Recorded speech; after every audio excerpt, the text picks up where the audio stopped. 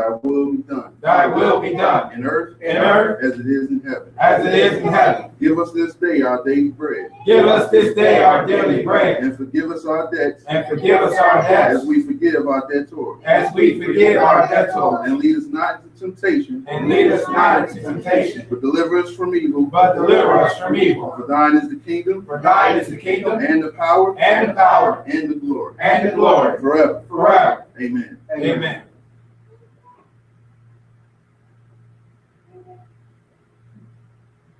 Today's scripture reading is going to be from Psalms 15, 1-2. Lord, who shall abide in thy tabernacle? Who shall dwell in thy holy hill? He that walketh uprightly and worketh righteousness, and speaketh the truth in his heart. That was from Psalms 15, 1-2.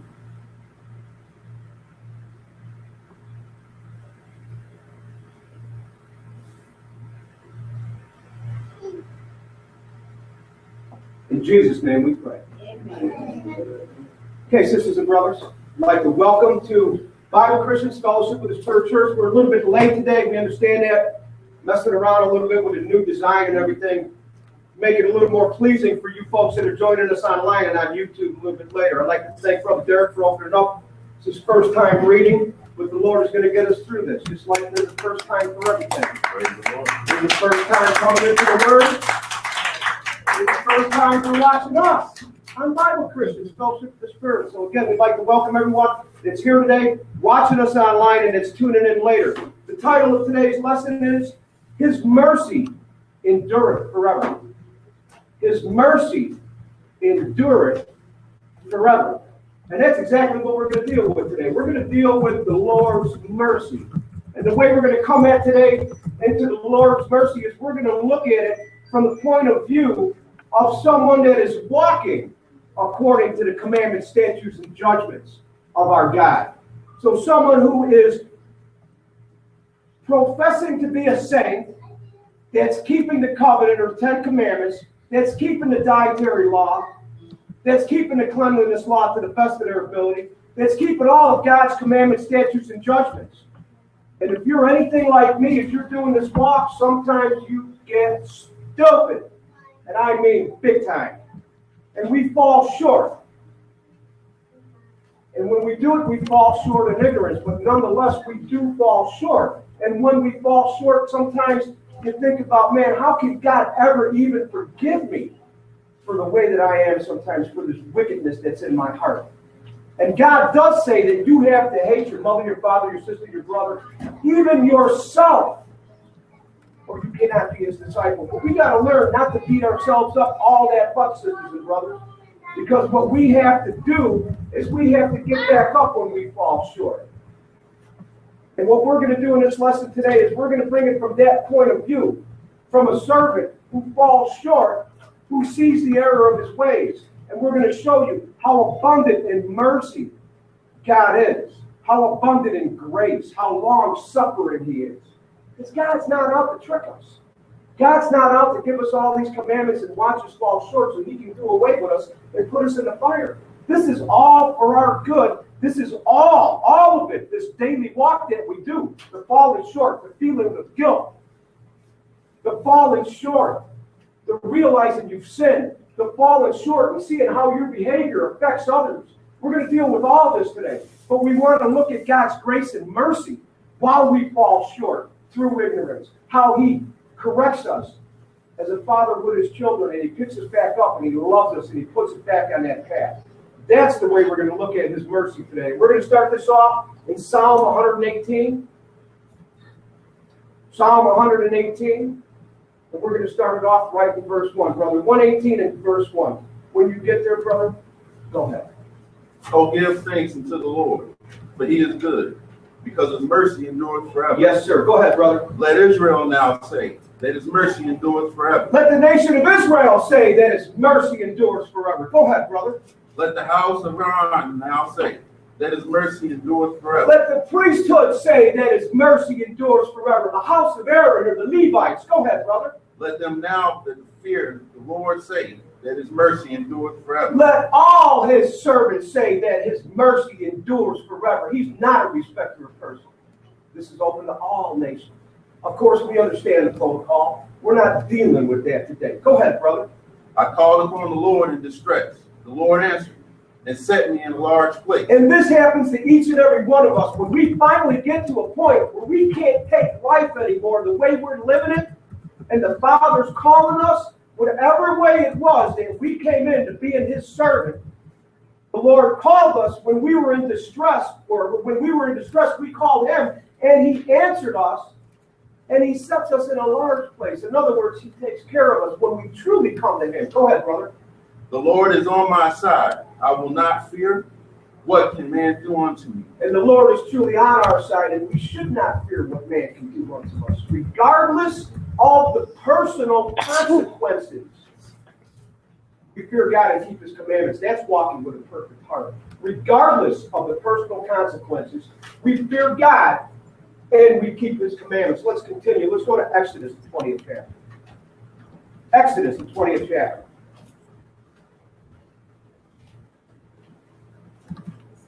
Exodus 20.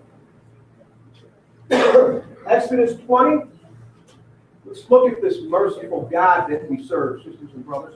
Exodus 20 and verse 1. When you get there, brother, go ahead.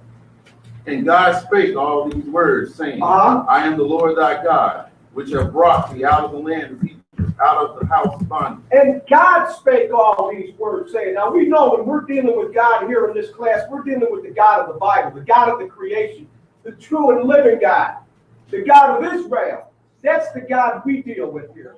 And he spake all these words, saying, and he said, I'm the Lord your God, which brought you out of the land of Egypt, and I brought you out of the house of bondage. Go ahead, brother.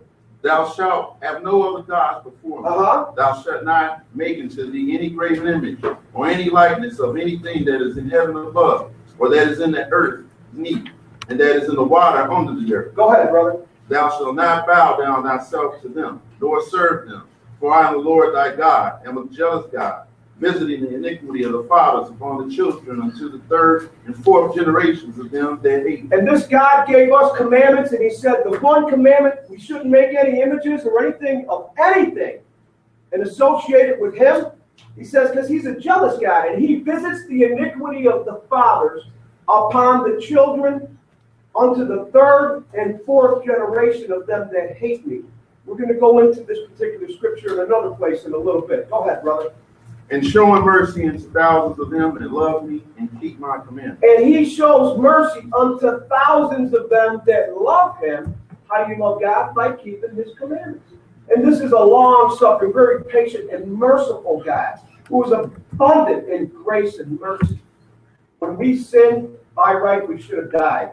And that should have been the end of it. But we've all sinned. We all should be dead. But yet the Lord kept us all alive long enough so that we can hear about his grace and mercy and have the opportunity to come and to serve him and be in his friend. Let's continue. Let's go to Ezekiel, the 18th chapter. Ezekiel, the 18th chapter.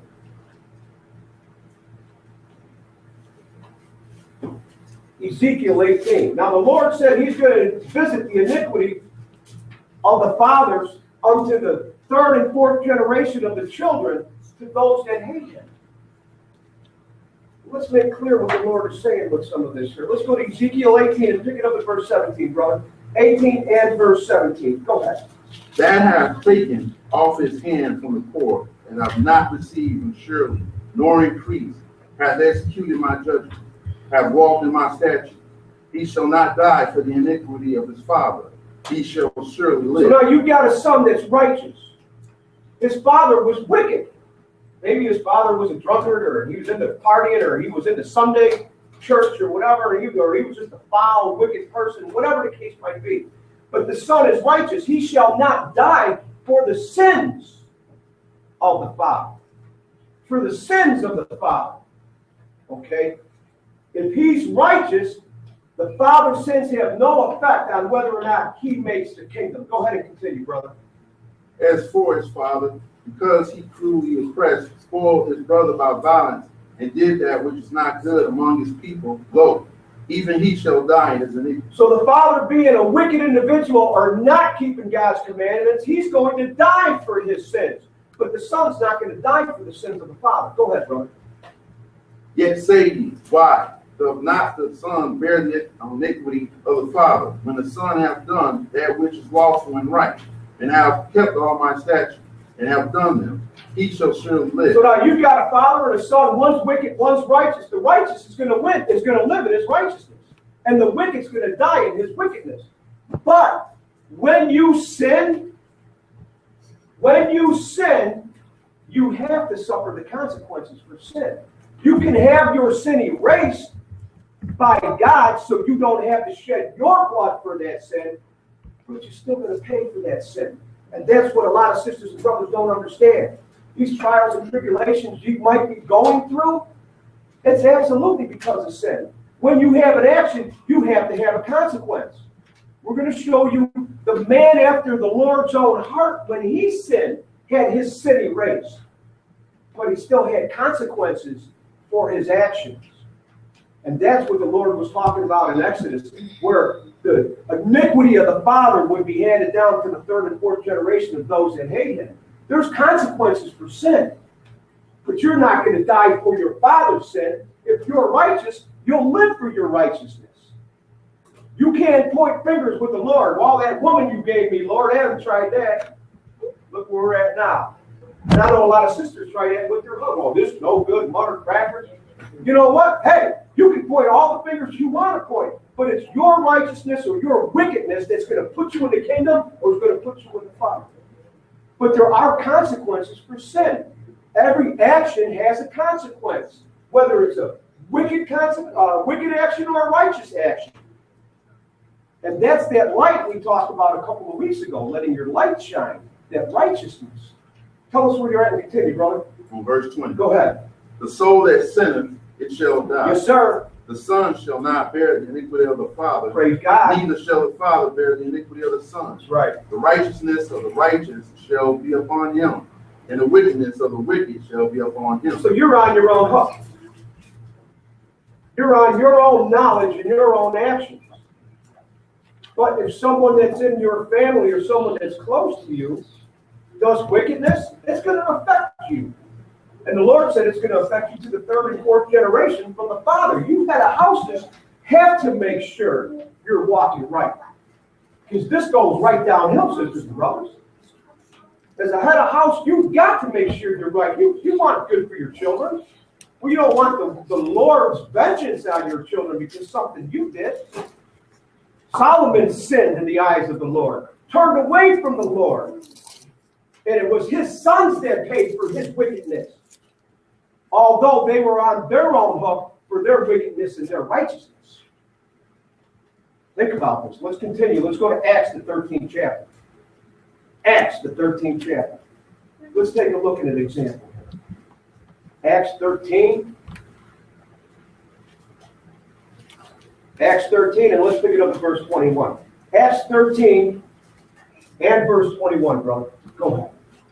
And afterwards they desired a king, and God gave him unto them Saul, the son of Cis, a man of the tribe of Benjamin, by the space of 40 years. So now Israel had judges that used to judge them. When they had a problem, they bring it to the judges, and the judges would use righteous judgment, and the judges would judge Israel. Well, now they weren't satisfied with judges. They wanted a king.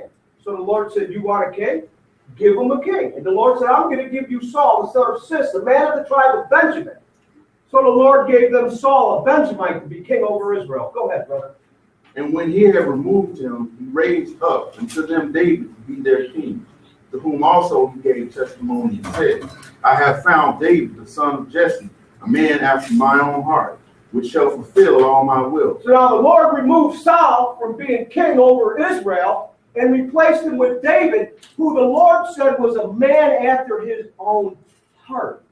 In other words, King David, or this David that was going to be king at this particular time, had the same attributes, the same judgment, the same mercy, the same long-suffering as the Lord. He was a man after the Lord's own heart. He was a righteous person. He wasn't wicked. Go ahead and continue, brother. Of this man's seed have God, according to his promise, raised unto Israel a Savior, Jesus. It is by David's lineage, under the lineage of David, that our Messiah, or the Christ Jesus, was born. Let's go to 1 Samuel, the 13th chapter. 1 Samuel, the 13th chapter. Let's look at this King David a little bit. 1 Samuel 13. 1 Samuel 13, and we're going to pick it up right at verse 13, brother. 13 and 13. Go ahead, brother. And Samuel said to Saul, Thou hast done foolishly. Thou hast not kept the commandments of the Lord thy God, which he commanded thee. For know that the Lord hath established thy kingdom upon Israel forever. But now the kingdom shall not continue. The Lord hath sought him a man after his own heart, and the Lord hath commanded him to be captain over his people, because thou hast not kept that which the Lord commanded thee. So Saul didn't keep the commandments of our God.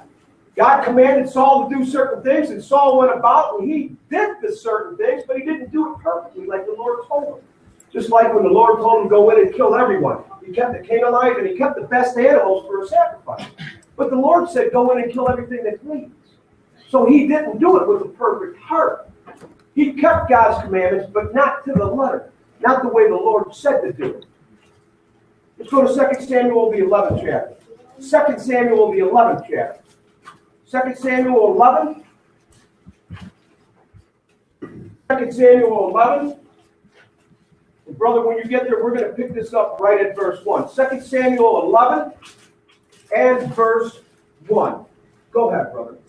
And it came to pass after the year was expired, at the time when kings go forth to battle, that David sent Joab and his servants with him, and all Israel. And they destroyed the children of Ammon and besieged Rabbah. But David tarried still at Jerusalem. So now David was a king, and he was a mighty king, and he was great in battle. He was a strong king, and he'd go out and he'd man. The Lord was with him, and everything that he wanted, he took. Everyone he wanted to destroy, he killed. He was a mighty man of valor, mighty man in the field, mighty man at war.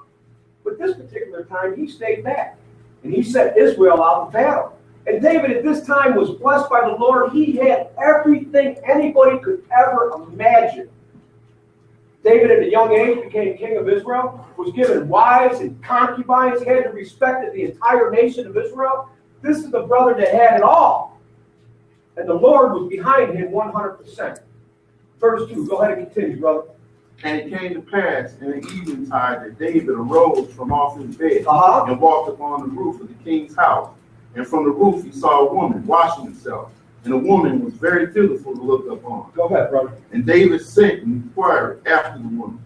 And one said, Is not this Bathsheba, the daughter of Eliam, the wife of Uriah the Hittite? And David sent messengers and took her. Now right there, David sent and inquired after the woman. And one said, Is not this Bathsheba, the daughter of Eliam, the wife of Uriah the Hittite? What, was she married? Oh, man, okay, cool. Hey, I better go back inside. I can't be looking at this woman. That should have been his response. David's got everything right now. He got lackadaisical. I can't speak for his mindset here, so let's just read what happened. Go ahead and continue, brother. And David sent messengers and took her, and she came into him, and he lay with her, for she was purified from her uncleanness, and she returned to her house. So David went and he took Bathsheba, who was purified from her uncleanness, and he went and he laid with the sister. And when he got done sleeping with her, he sent her back to her house. Go ahead, brother. And the woman conceived and sent and told David and said, I am with child. And so the woman conceived and sent and told David and said, Listen, dude, you got me pregnant. I'm going to have your baby.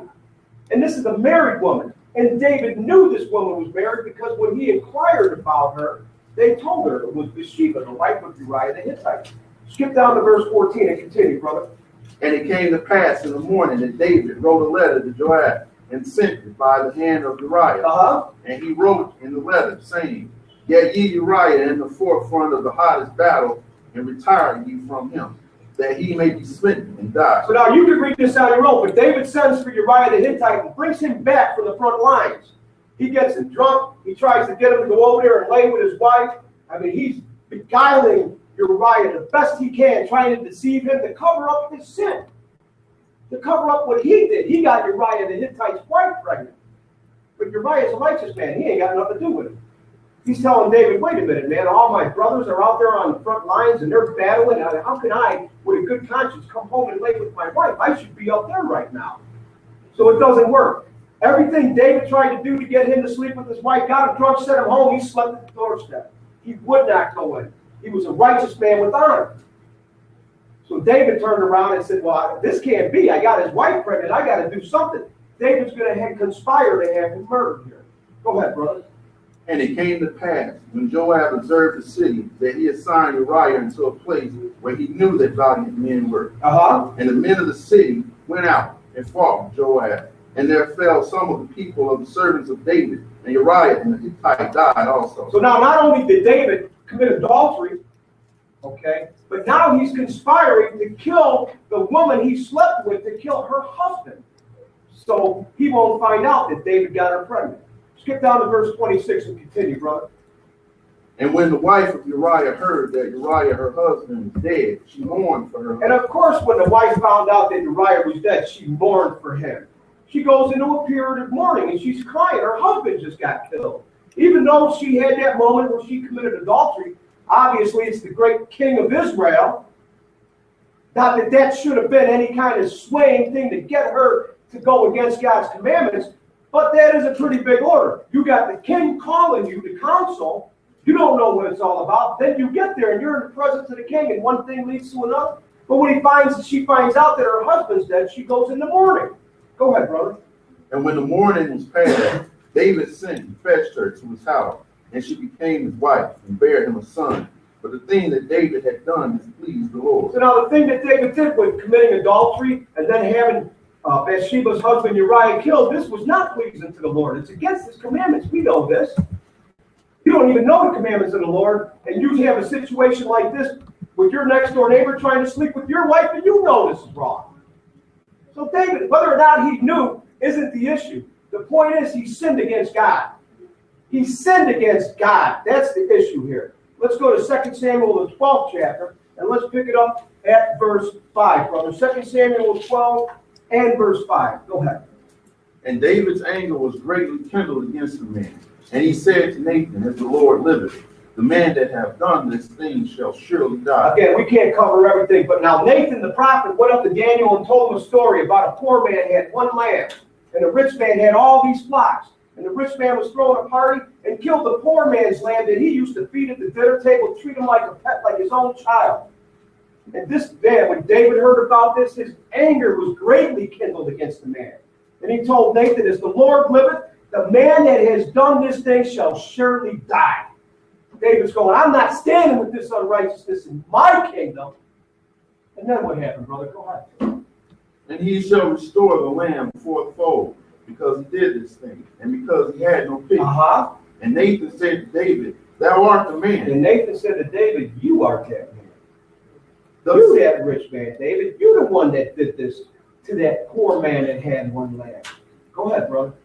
Thus said the Lord God of Israel, I anointed thee king over Israel, and I delivered thee out of the hand of Saul. And you go back into the book, if you're new here and you don't know about the story about David and Saul, how Saul was king and he became jealous over David, and how Saul was trying to kill David, and then the Lord took his spirit off of Saul, and Saul got wicked and ran all over trying to kill David. And the Lord kept delivering David out of Saul's hand. But you've got to read that on your own. Go ahead, brother. And I gave thee thy master's house, and thy master's wives into thy bosom, and gave thee the house of Israel and of Judah. And if there had been too little, I would moreover have given unto thee such and such things. And the Lord blessed David so abundantly, David had no need or want of anything. And the Lord even told David, man, if that wasn't enough, all the things I've given you, I would have given you even more. All you had to do was ask. Go ahead, brother. Wherefore hast thou despised the commandment of the Lord, to do evil in his sight. Thou hast killed Uriah the Hittite with the sword. So the Lord told David, you killed Uriah the Hittite. That's murder. Go ahead.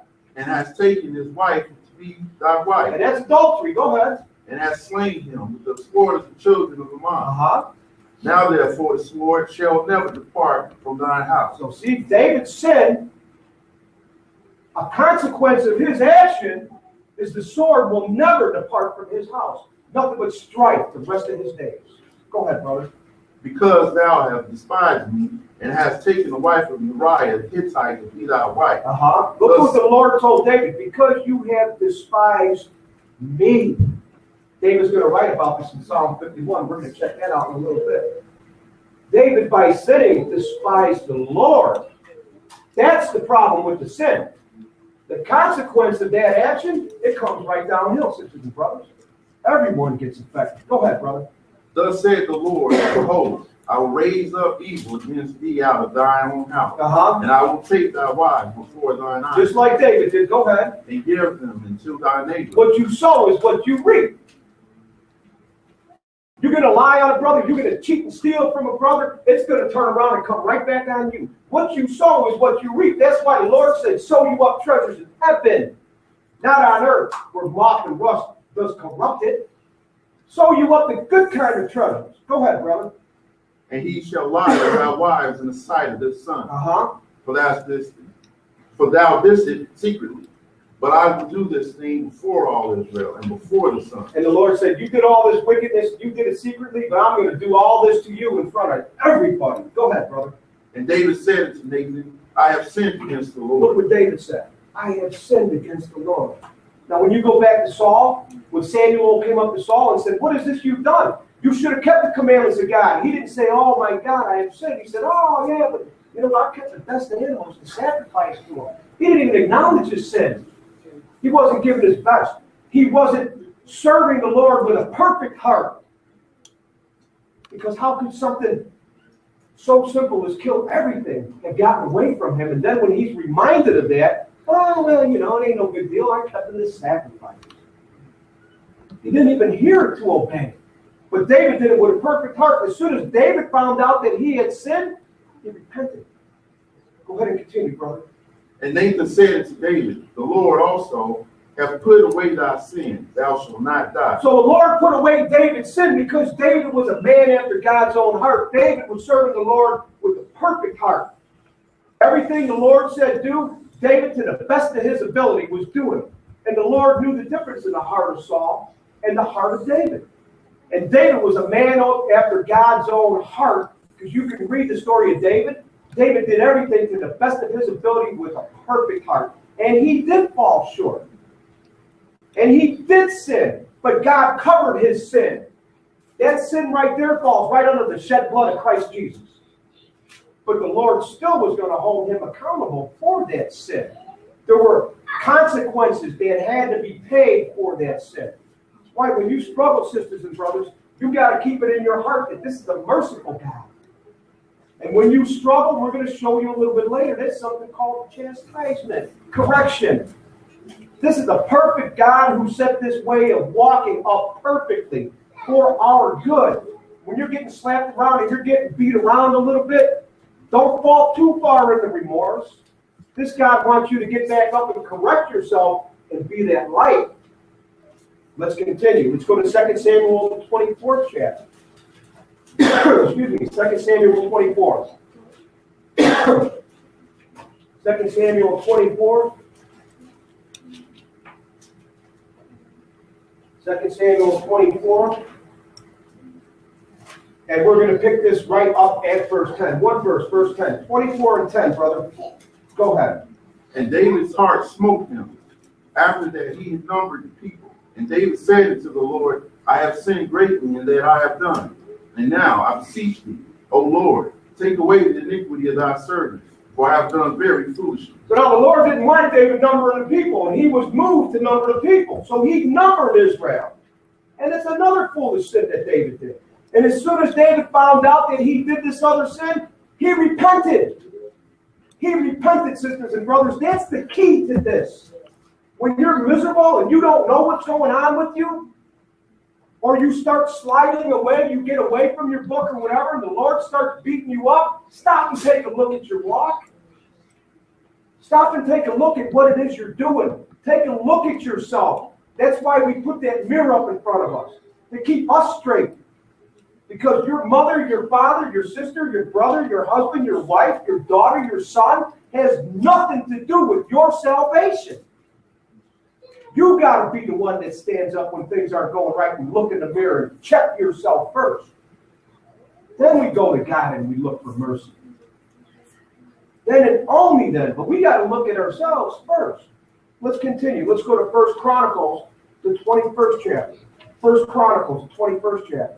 We're still dealing with David. 1 Chronicles 21. Let's look at the reaction of David when he sins. Let's look at his reaction when he finds out he sins. 1 Chronicles 21, one verse, brother, verse 17. 21 and 17. Go ahead. And David said to God, is it not that I commanded the people to be numbered? And David said, is it not I that commanded the people to be numbered? I did this. He'd already admitted his sin to God. He said, Lord, I did this sin in your sight. Go ahead. Even I, it is that have sinned and done evil indeed. But as for these sheep, what have they done? But as for these sheep, talking about Israel, his nation that he's king over, he says, Lord, they didn't do anything. Sometimes when I fall short at home, and I get all crazy and I do something, or if I fall short on the road somewhere, at work or whatever, and I get a little out with the mouth, or I don't act completely Christian-like, my prayer, and this is just me, to the Lord is, please, Lord, don't let this affect their day. If it's in front of my children, don't let it affect them. Let it go. Lord, only you have the power. Let it go right over their head like it never happened. If I have words with my wife, or if I have words with someone at work, or a disagreement with someone, wherever it might be. I'm in traffic. I'm human like everybody else. Somebody cuts me off, and I lay on the horn, and I don't use number one anymore, but I might throw my fist in the air and then go, oh, Father, forgive me. But Lord, don't hold this. Don't let them be affected by my wickedness. That's the prayer of David here. He said, I've commanded the people to be numbered. Even I it is that have sinned and done evil indeed. But as for these sheep, what have they done? Go ahead, brother. Let thine hand, I pray thee, O Lord my God, be on me, and be on my father's house, but not on thy people, that they should be plagued. But not on the people, that they should be plagued. I'm the one that done this sin. Correct me, Father, but not these other people. Because every sin has, every action has a consequence. And when you sin, those consequences are not favorable. And they roll downhill. They affect other people around us. Even though the most important thing is we're sinning against our God, who has commanded us not to do that. This is all part of our daily walk, sisters and brothers. And this is all part of what we go through from time to time. But we got to remember, our God is ever merciful. A live dog is better than a dead lion. As long as you have breath, you have a chance to repent. Who knows whether or not the Lord will be merciful? He says he has mercy on whom he has mercy. That covers a lot right there, sisters and brothers. And if you're truly repentant and you turn to him, who knows if he might not have the sure mercies of David on you. Did you finish that 17th verse, brother? Yes. Let's go to Psalm, the 51st chapter. Let's look after Uriah, or after David committed adultery with Bathsheba and murdered Uriah the Hittite. Let's look at his prayer of repentance. Psalm, the 51st chapter. Let's pick it right up at verse 1, brother. Go ahead. Have mercy upon me, O God, according to thy loving kindness. According to the multitude of thy tender mercies, blot out my transgression. And that's every one of our hope when we sin through ignorance and we come before the Father. And that's another point that just reminded myself I wanted to touch on. When you sin through ignorance, you sin. That's what it is. And sin is no different. Whether it's through ignorance or presumptuously, I'll get to that in a second. Sin is sin. And sin is going against the commandments of our God. Now, here's the difference with presumptuous sin and ignorance. When you do it through ignorance, it's not conscious in your heart that you're going to purposely turn away from your God. And if you completely presumptuously sin, that's a complete turning away. There's a difference with struggling with something, saying, man, I shouldn't do this. Oh, this ain't this. Oh, Lord, get me straight. Oh, why did I do that? And saying, you know what, it's the Sabbath day. I know I should be at class, but skip it. I'm going shopping. Get that new car. There's a difference with presumptuous sin and sinning through ignorance. Presumptuous sin, you don't care what God has to say anymore. You're done with living according to the way he said to live, and you're purposely, yeah, I know that's the way he wants me to live, but skip it. I ain't doing it no more. That's presumptuous sin. Falling short sometimes can look like presumptuous sin. And only your own heart can answer that. But some of those things that Paul talked about, the things I do I hate, or the things I hate I do, and the things I do I hate, he's talking about this walk, this battle with the flesh. And that's the battle that we all put up with on a daily basis in one way, shape, form, or another. Okay? Psalm 51, verse 2. Go ahead, brother. Wash me thoroughly from my iniquity and cleanse me from my sin. Wash me thoroughly from mine iniquity and cleanse me from my sin. Remember, this is a brother that's already walking according to commandments, statutes, and judgments, who has fallen short. Repentance, sisters and brothers, is repentance. There's two kinds. Oh, I repent because I got caught, and I repent because I've sinned against you, Father. You got one that's just, the other one's a perfect heart. Go ahead and continue, brother. For I acknowledge my transgressions, and my sin is ever before me. And that's repentance, acknowledging that you've done it and turning from it. Go ahead. Against thee only have I sinned, and done this evil in thy sight, that thou mightest be justified when thou speakest, and be clear when thou judgest. And it's only against God that we do sin. But remember, every action has consequences. Go ahead, brother. Behold, I was shapen in iniquity, And in sin did my mother conceive me. Go ahead. Behold, thou desire of truth in the inward part, and in the hidden part. Thou shalt make me to know wisdom. And that's where the Lord desires the truth, when no one else is watching. That's why he said, or one of the reasons he said, when you pray, don't do it on the street corner. Go in your closet by yourself and pray unto me. Pray unto me in secret. He wants perfect righteousness in the hidden parts, in secret, not out in public in front of God and everybody. Oh, look at that brother, so righteous. And then the brother, when he's behind closed doors, is the most wicked person you could ever imagine knowing. He wants it in the secret parts. Go ahead, brother. Purge me with hyssop, and I shall be clean. If God purges you, you shall be clean. Go ahead. Wash me, and I shall be whiter than snow. Wash me, and I shall be whiter than snow. David was completely filthy, and the Lord hid his sin and cleansed him and made him white as snow and washed him, and he was made clean. But he still had to suffer the consequences. Go ahead, brother. Make me to hear joy and gladness, that the bones which thou hast broken may rejoice. Hide thy face from my sins, and blot out all my iniquities. Yes, sir. Create in me a clean heart, O God, and renew a right spirit within me. Cast me not away from thy presence, and take not thy Holy Spirit from me. That's what he did to Saul. He took that Holy Spirit from Saul. He didn't take it from David, though, because David was trying to serve him with a perfect heart to the very best of his ability, and Saul didn't. Go ahead. Restore unto me the joy of thy salvation, and uphold me with thy free spirit. Yes, sir. Then will I teach transgressors thy way, and sinners shall be converted into thee. Sisters and brothers, your past is your biggest asset sometimes when it comes to serving God. Because you come across a sister or brother in your travels who wants to hear the word of God, but is so beat up by their sins that they don't even believe that a God can be so loving that would forgive them of the wickedness that they admit they have done, and they're so shameful of it. But look at what David said here. When you cover my sins, Lord, then I'm going to go ahead and I'm going to teach transgressors their ways, and sinners shall be converted unto you. And I'm going to teach them about you, Lord. And you sit down in front of somebody who's got a past just like yours, and you gain their confidence, and you tell them about the way you were and how this God has changed you. Your past just became your biggest asset, right along with the Word of God. You can teach someone how to be forgiven, how to walk in righteousness. But you got to acknowledge you're filthy first. You got to be forgiven when you fall short first. You can't sweep your unrighteousness under the rug when you sin through ignorance.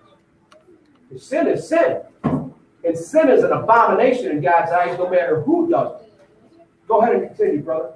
Deliver me from blood guiltiness, O God, thou God of my salvation, and my tongue shall sing aloud thy righteousness. Yes, sir. O Lord, open thou my lips, and my mouth shall shew forth thy praise. For thou desirest not sacrifice, else would I have given, though delighteth not in burnt offerings. And the Lord never delighted in sacrifices and burnt offerings. It was never about killing of animals. It was about getting justification for man's sins. Go ahead, brother. Without the sacrifices of God are a broken spirit, a broken and a contrite heart. O God, thou wilt not despise. And that's the heart that's right with God. When they realize that they've sinned or backslid, that they're willing to come before God and repent. Because without repentance, there is no forgiveness. Without acknowledging that you're falling short or sinning, there is no forgiveness. You can't just call on the name of Jesus and start keeping the Sabbath day. You have to repent before you're baptized, not just go for a swim. Go ahead and continue, brother. Do good in thy good pleasure unto Zion. Build out the walls of Jerusalem. Then shalt thou be pleased with the sacrifices of righteousness, with burnt offerings and with whole burnt offerings. Then shall they offer bullocks upon thy altar. And when you repent and you turn back to the Lord and you start walking the way He would have you walk, then you can offer those sacrifices of bullocks and of rams and of whole burnt offerings and everything else. Then they will be pleasing in the eyes of God. But as long as you're wicked, He don't hear nothing. Of course, today we don't sacrifice animals. But if you're wicked today, the Lord even said, don't take your prayer, leave it at the altar, and go make things right before you come to me. Let's continue. Let's go to Psalm, the 18th chapter. Let's back it up a little bit. Psalm, the 18th chapter. Psalm 18. Psalm 18. Let's pick it up at verse 2, brother. 18 and verse 2. Go ahead, brother.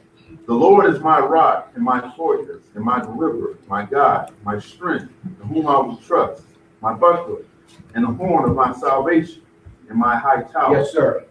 I will call upon the Lord, who is worthy to be praised. So shall I be saved from my enemies. I will call upon the Lord, who is worthy to be praised. So shall I be saved from mine enemies. Take a look at what mine enemies is here. Go ahead, brother. The sorrows of death compassed me, and the floods of ungodly men made me afraid. We're going through our everyday life, and we just deal with what we deal with when we come up. We're always dealing with unrighteous men. But you know the biggest unrighteous man you deal with? Look in the mirror. You're the biggest enemy. Yourself. You stop guarding your heart. You stop chasing the Lord. You stop trying to get understanding of Him. You stop trying to serve Him the way He says to serve Him. And sometimes it's so subtle that it just slips away from you. And months can go by, and you realize the only time you're picking up the books out is everything. Because Satan is a deceiver. And he puts that stuff in your heart, and then make no doubt about it, it's your own lust that takes you away. But Satan's right there. He's dangling that carrot in front of the horse. You're your worst enemy. Go ahead and continue, brother. The sorrows of death compassed me, and the floods of ungodly men made me afraid. The sorrows of hell compassed me about. The snares of death prevented me. In my distress I called upon the Lord, and cried upon my God. He heard my voice out of His temple, and my cry came before Him, even into His ear. And when you're struggling, and when you can't put your finger on what's going on, and you cry to your Lord, because all this wickedness and evil is compassing you about, and sometimes it's in your own head, between your own ears and your own heart, you cry upon the Lord. And when you cry upon your God, He's going to hear you, because He's not trying to trip you up. He's on your side. He's trying to give you what you need to make it back to the reason you were created, to live and reign with Him, to be God, just like Him. What the book says. He's not trying to lay a stumbling block for you.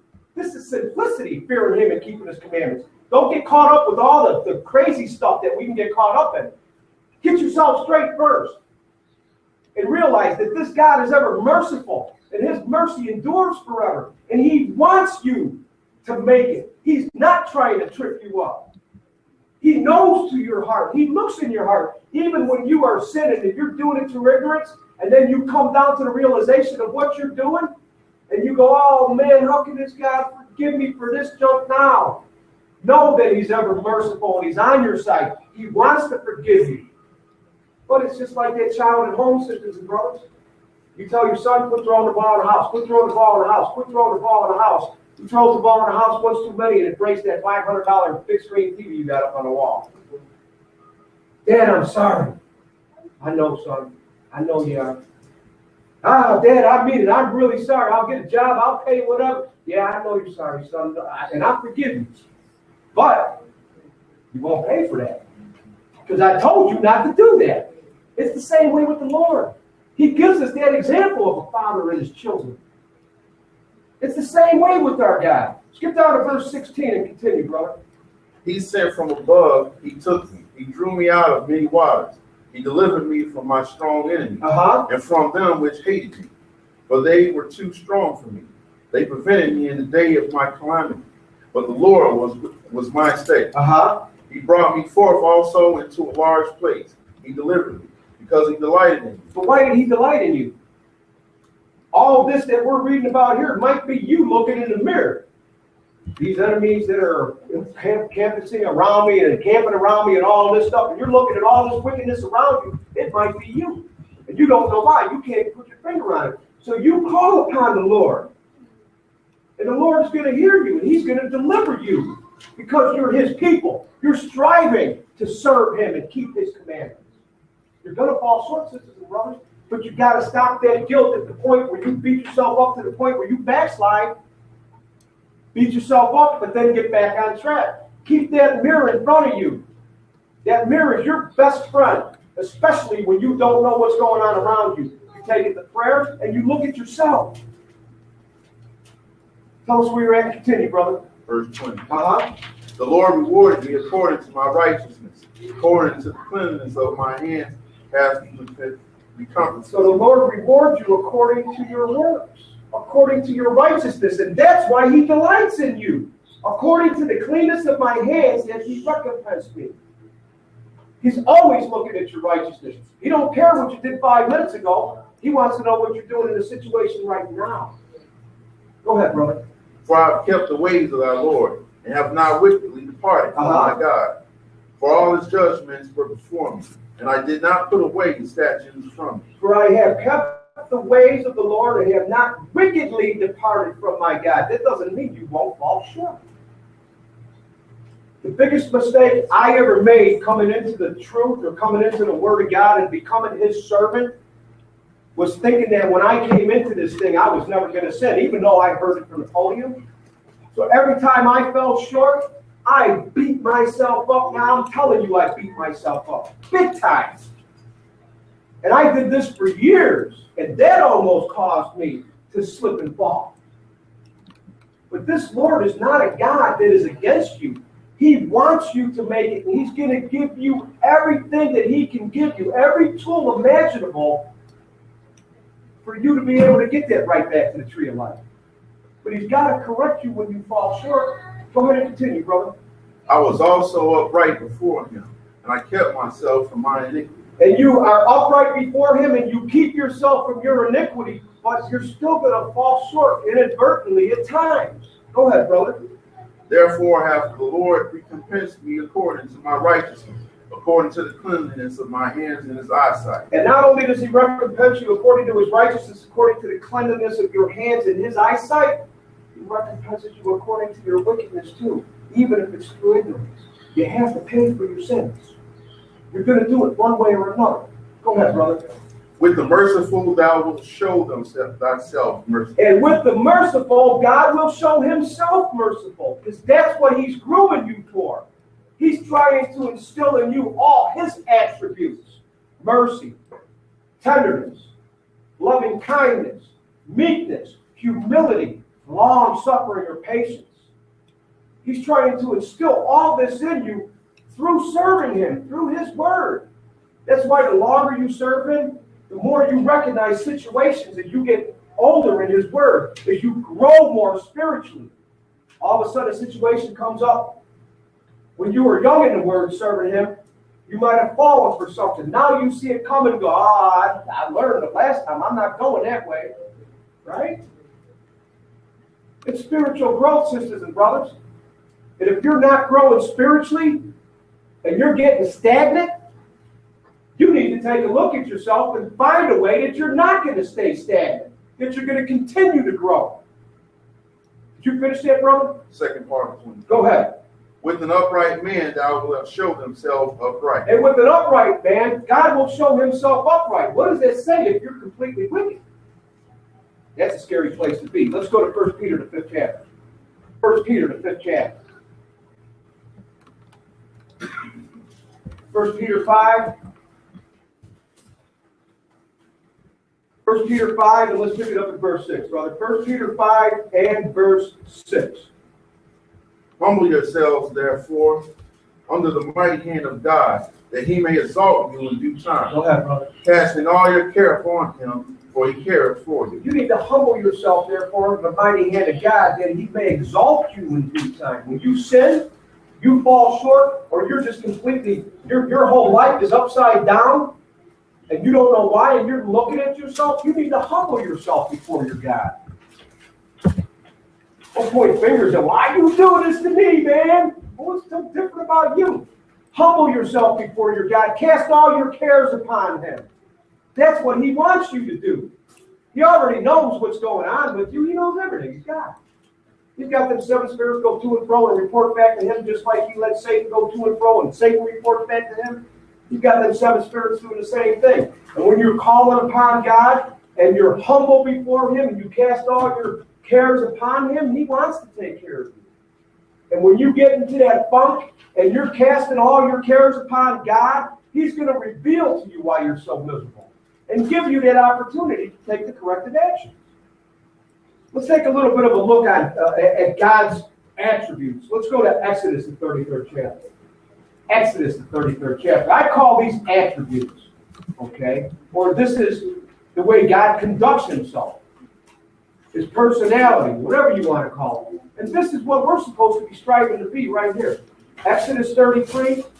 Exodus 33. And brother, let's pick it up in verse 17. 33 and 17. Go ahead. And the Lord said unto Moses, I will do this thing also that thou hast spoken, for thou hast found grace in my sight, and I know thee by name. Now Moses, the Lord said that he found grace in his sight. And Moses said, well, I want to see your glory. I want to see all about you, God. And God said, well, since you have found grace in my sight, I'm going to do this one thing you've asked me for. Go ahead, brother. And he said, I beseech thee, show me thy glory. And he said, I will make all of God in his path before thee, and I will proclaim the name of the Lord. And the Lord said, I'm going to proclaim the name of the Lord before you. Go ahead. And will be gracious to whom I will be gracious, and will show mercy on whom I will show mercy. And that's God keeps saying this over and over and over again, all over the book, several places. I'm going to be gracious to whom I be gracious, and show mercy to whom I'm going to show mercy. That's why when you slip and fall, don't throw that towel in. As long as it didn't kill you, and you didn't just say, I know I'm not supposed to do this, skip it, I'm done serving this guy. Get back on track. Because a live dog is better than a dead lion. Dead lion lays there, live little chihuahua goes up, kicks him in the snoot, bites him on the ankle or whatever. The lion's dead, it ain't doing nothing. The live dog turns around and walks away. When you're alive, you still got that chance. You got that chance at repentance. You got that chance at repentance. What verse are you at, brother? Actually, on Exodus 34. Did you finish that? You finished 19, Exodus 34, and let's pick it up in verse 5. 34 and verse 5. Go ahead, brother. And the Lord descended into a cloud, and stood with him there, and proclaimed the name of the Lord. So the Lord descended in the cloud. He put Moses in the cleft of the rock, said, you can't see my face, but when I go by you, I'll put my hand over you, I'll let you see my back parts. So he put Moses in the cleft of the rock, and he descended in the cloud and stood with him there, and he proclaimed the name of the Lord. Go ahead. And the Lord passed by before him and proclaimed the Lord God, merciful and gracious. The Lord God, merciful and gracious, long-suffering, very patient. Go ahead. And abundant in goodness and truth. And abundant in goodness and truth. Go ahead. Keeping mercy for thousands. Keeping mercy for thousands. Go ahead. Forgiving iniquity and transgression and sin. Forgiving iniquity and transgression and sin. That's his business, is to bring you to him. Don't be so prideful that when you start falling short, you can't be corrected. Go ahead, brother. And that will by no means clear the guilty. And he's going to be merciful on the thousands, and he's going to forgive iniquity and transgression and sin, but that by no means will clear the guilty. You still got to suffer for the guilt or for the sins. You still got to pay for them, but you're not going to pay for them with your blood. Go ahead, brother. Visiting the iniquity of our fathers upon our children, and upon the children's children, unto the third and to the fourth generation. Remember, every action has consequences, sisters and brothers. Let's continue. Let's go to Numbers, the 14th chapter. Numbers, the 14th chapter. Let's look how God loves and cares for us. Numbers, the 14th chapter. Numbers 14. Sisters and brothers, we'll pick it up in verse 17. 14 and 17. Go ahead, brother. And now I beseech thee, let the power of my Lord be great, according as thou hast spoken, saying, The Lord is long suffering and a great mercy, forgiving iniquity and transgression, and by no means clearing the guilty, visiting the iniquity of the fathers upon the children unto the third and fourth generation. See, the Lord is long-suffering and of great mercy, and he's forgiving iniquity and transgression. But that doesn't clear the guilty. Go ahead and continue.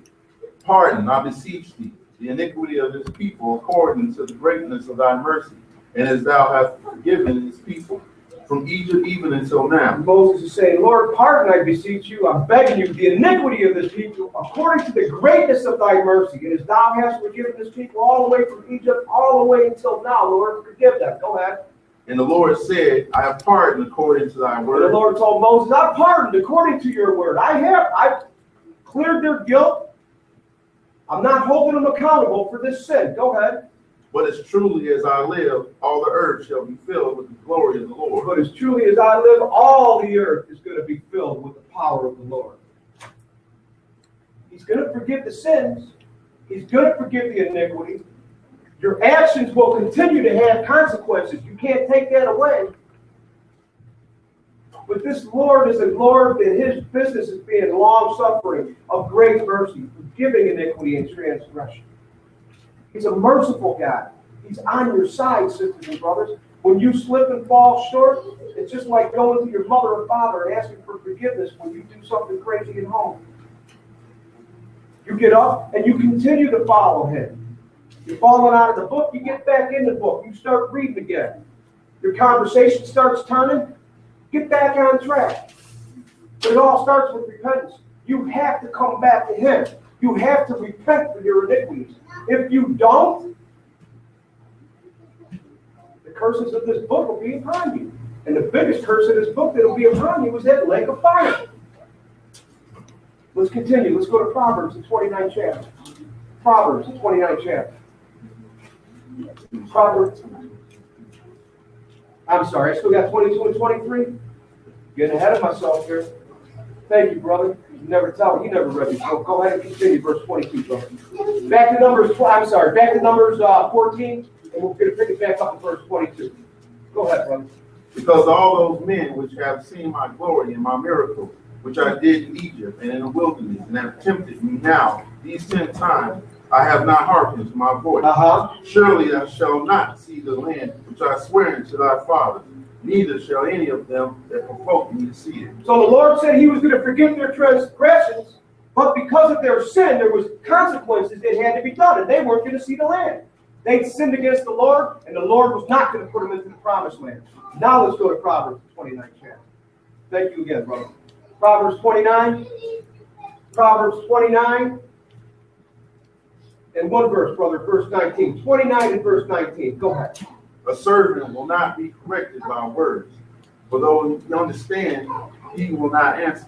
Let's deal a little bit with chastisement. Okay, remember, we're dealing with that daily walk and the daily mercies of our God. We're going to deal a little bit with chastisement. Because though a servant will not be corrected by words, for though he understands, he will not answer. Sometimes you got children at home. You tell them to do something, yeah. They think it's playtime. You tell them again to do something, yeah. They think it's playtime. The servant will not, though he hear, will not be corrected by words. Now you either correct them physically by giving them a couple of swats, or you correct them however it is that you put them in a corner for a while, give them quiet time or whatever. A lot of people take that, beat them with the rod, they shall not die, thinking it's just whooping their backside. But it's not, it's correction. When the Lord says, beat them with the rod and they shall not die, he's not talking about whooping their butt. He's talking about correct that child. Sometimes the butt whoopings happen. Sometimes there's not a need for them. But the correction has to happen. The correction has to happen. Because a servant will not be corrected by words, for though he understand, he will not answer. Think back to your life growing up. There's a lot of things that you were told to do, yeah, do this, yeah. And then when it was crap, I said do this, yeah, right away. Yes, Mom, yes, Dad, whatever the case might be. Because you had to be corrected. So now we're going to deal a little bit with chastisement. We're going to sum it up in one verse, or one set of scriptures, because this is not a chastisement lesson. Let's go to Hebrews, the 12th chapter. Hebrews, the 12th chapter. This pretty much sums up chastisement. But if you don't suffer chastisement from the Lord when he's correcting you, it's no different than a disobedient child that refuses to suffer correction when the father or mother is putting it on them. You do it with God, he'll cast you away. You keep doing it with your parents, sooner or later they're going to cast you away. You turn 18 and they boot you out of the house and change your lives. You don't want that. You don't want the Lord to cast you out of the house and change the locks to the kingdom, do you? That's called the lake of fire. Hebrews 12 and verse 5, brother. That's where we'll start. 12 and 5. Go ahead. And ye have forgotten the exhortation which speaketh unto you as unto children. My son, despise not thou the chastising of the Lord, nor faint when thou art rebuked of him. See, when you start getting miserable inside yourself and your peace leaves you, that's when you put that mirror up. 9 times out of 10, that's chastisement coming from the Lord, and you're slipping and falling somewhere, and you can't put your finger quite on it because you're miserable. Just no peace. Or maybe something material the Lord's going to decide to hit you that way with chastisement. Everything starts breaking. Sometimes it gets old, it just breaks. But when stuff starts happening to you, you need to take a look in the mirror and find out why first. The first thing you do when stuff starts happening, it's not go, oh, why me? The first thing you should do when stuff starts happening is go, what did I do, Lord? You take it to prayer, you put the mirror up. You take a look at why you're not at peace, why you're so miserable, why everything's falling apart around you. You got to take a look at yourself first, sisters and brothers. Because if the Lord is not pleased with you, he's going to show it to you, and he don't come down anymore and, hey, Brother Paul, oh, yes, Lord. You're falling short. Oh, I'll correct it right away. That ain't the way it happens. You get that slap in the back of your head, and it hits the wall, and you start bleeding a little bit, and you go, man, why am I so miserable? What's going on with me? How come I don't have any peace right now? How come I'm short? How come I'm quick to anger, and I'm usually not? And you put that mirror up, and you take a look at that first. Go ahead and continue, brother, verse 6. For whom the Lord loveth, chasteneth and scourgeth every son whom he receiveth. Because who the Lord loves, he corrects. Just like when you love your children, you don't let them run wild and let them turn into a gangbanger and go buy them ammunition for their Uzi. You correct them when they start falling short. You don't want them heading down the wrong path. The same thing with our God. He ain't going to buy us no ammo for an Uzi. He's going to take that away from us and show us how we're supposed to be walking. And get us from running the streets and being crazy. He's going to correct us. Go ahead, brother. If ye endure chastening, God dealeth with you as the son. For what son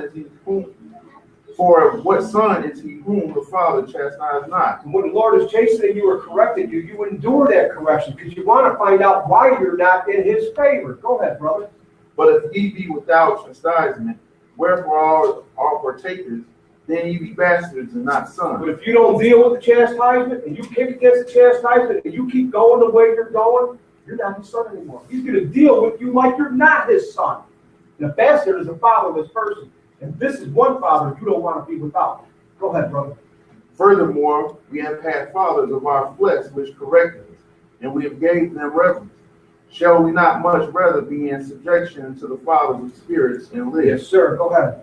For they verily for a few days chasten us after this own pleasure, but he for our profit, that we might be partakers of his holiness. I might correct my children because the garbage is never out. It's not a commandment against the Lord unless you're willfully disobeying your mother and father.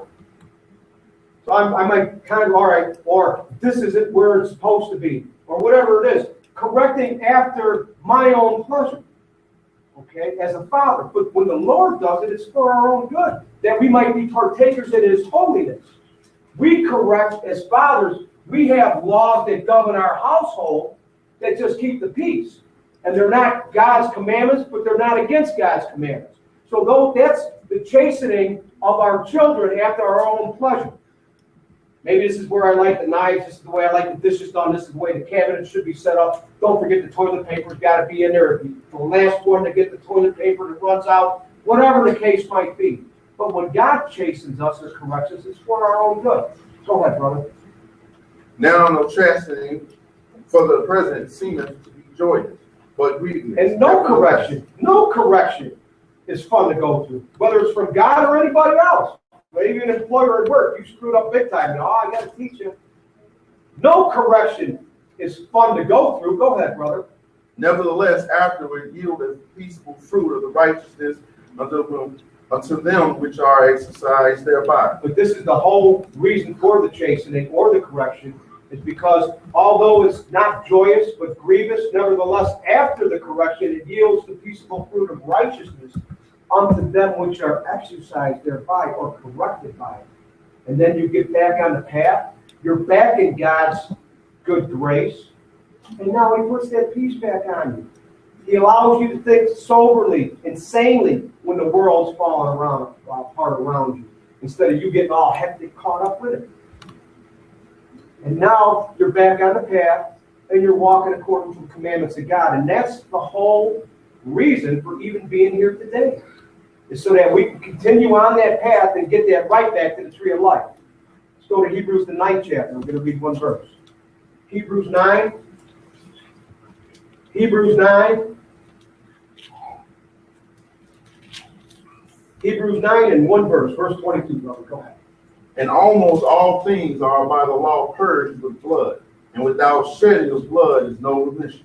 Almost all things are by the law purged with blood, and without the shedding of blood is no remission. When you've repented and you've been baptized in the name of the Messiah, Christ Jesus, and you're taking hold of that covenant, and you're walking according to that covenant, your blood has now been covered by Jesus, or your sins have now been covered by the blood of Jesus. Because almost all things are by the law purged with blood, and without the shedding of blood, there is no remission. Without Jesus shedding his blood and you coming under that shed blood, you don't have any remission for any of your sins in the past. You must come under that shed blood of Jesus, or you are going to suffer and die in your own sins at the appointed time. What a lot of people don't realize, sisters and brothers, you're on your own hook. Your actions dictate what side of the kingdom you're going to be in.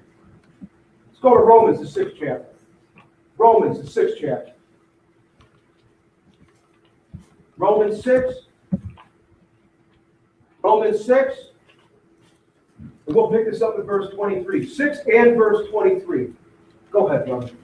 For the wages of sin is death, but the gift of God is eternal life through Jesus Christ our Lord. For the wages of sin is death, but the gift of God is eternal life through Jesus Christ our Lord. It's a gift. The shed blood of Jesus is a gift to all mankind. It's your opportunity to get that chance that you never had when Adam took it away from you.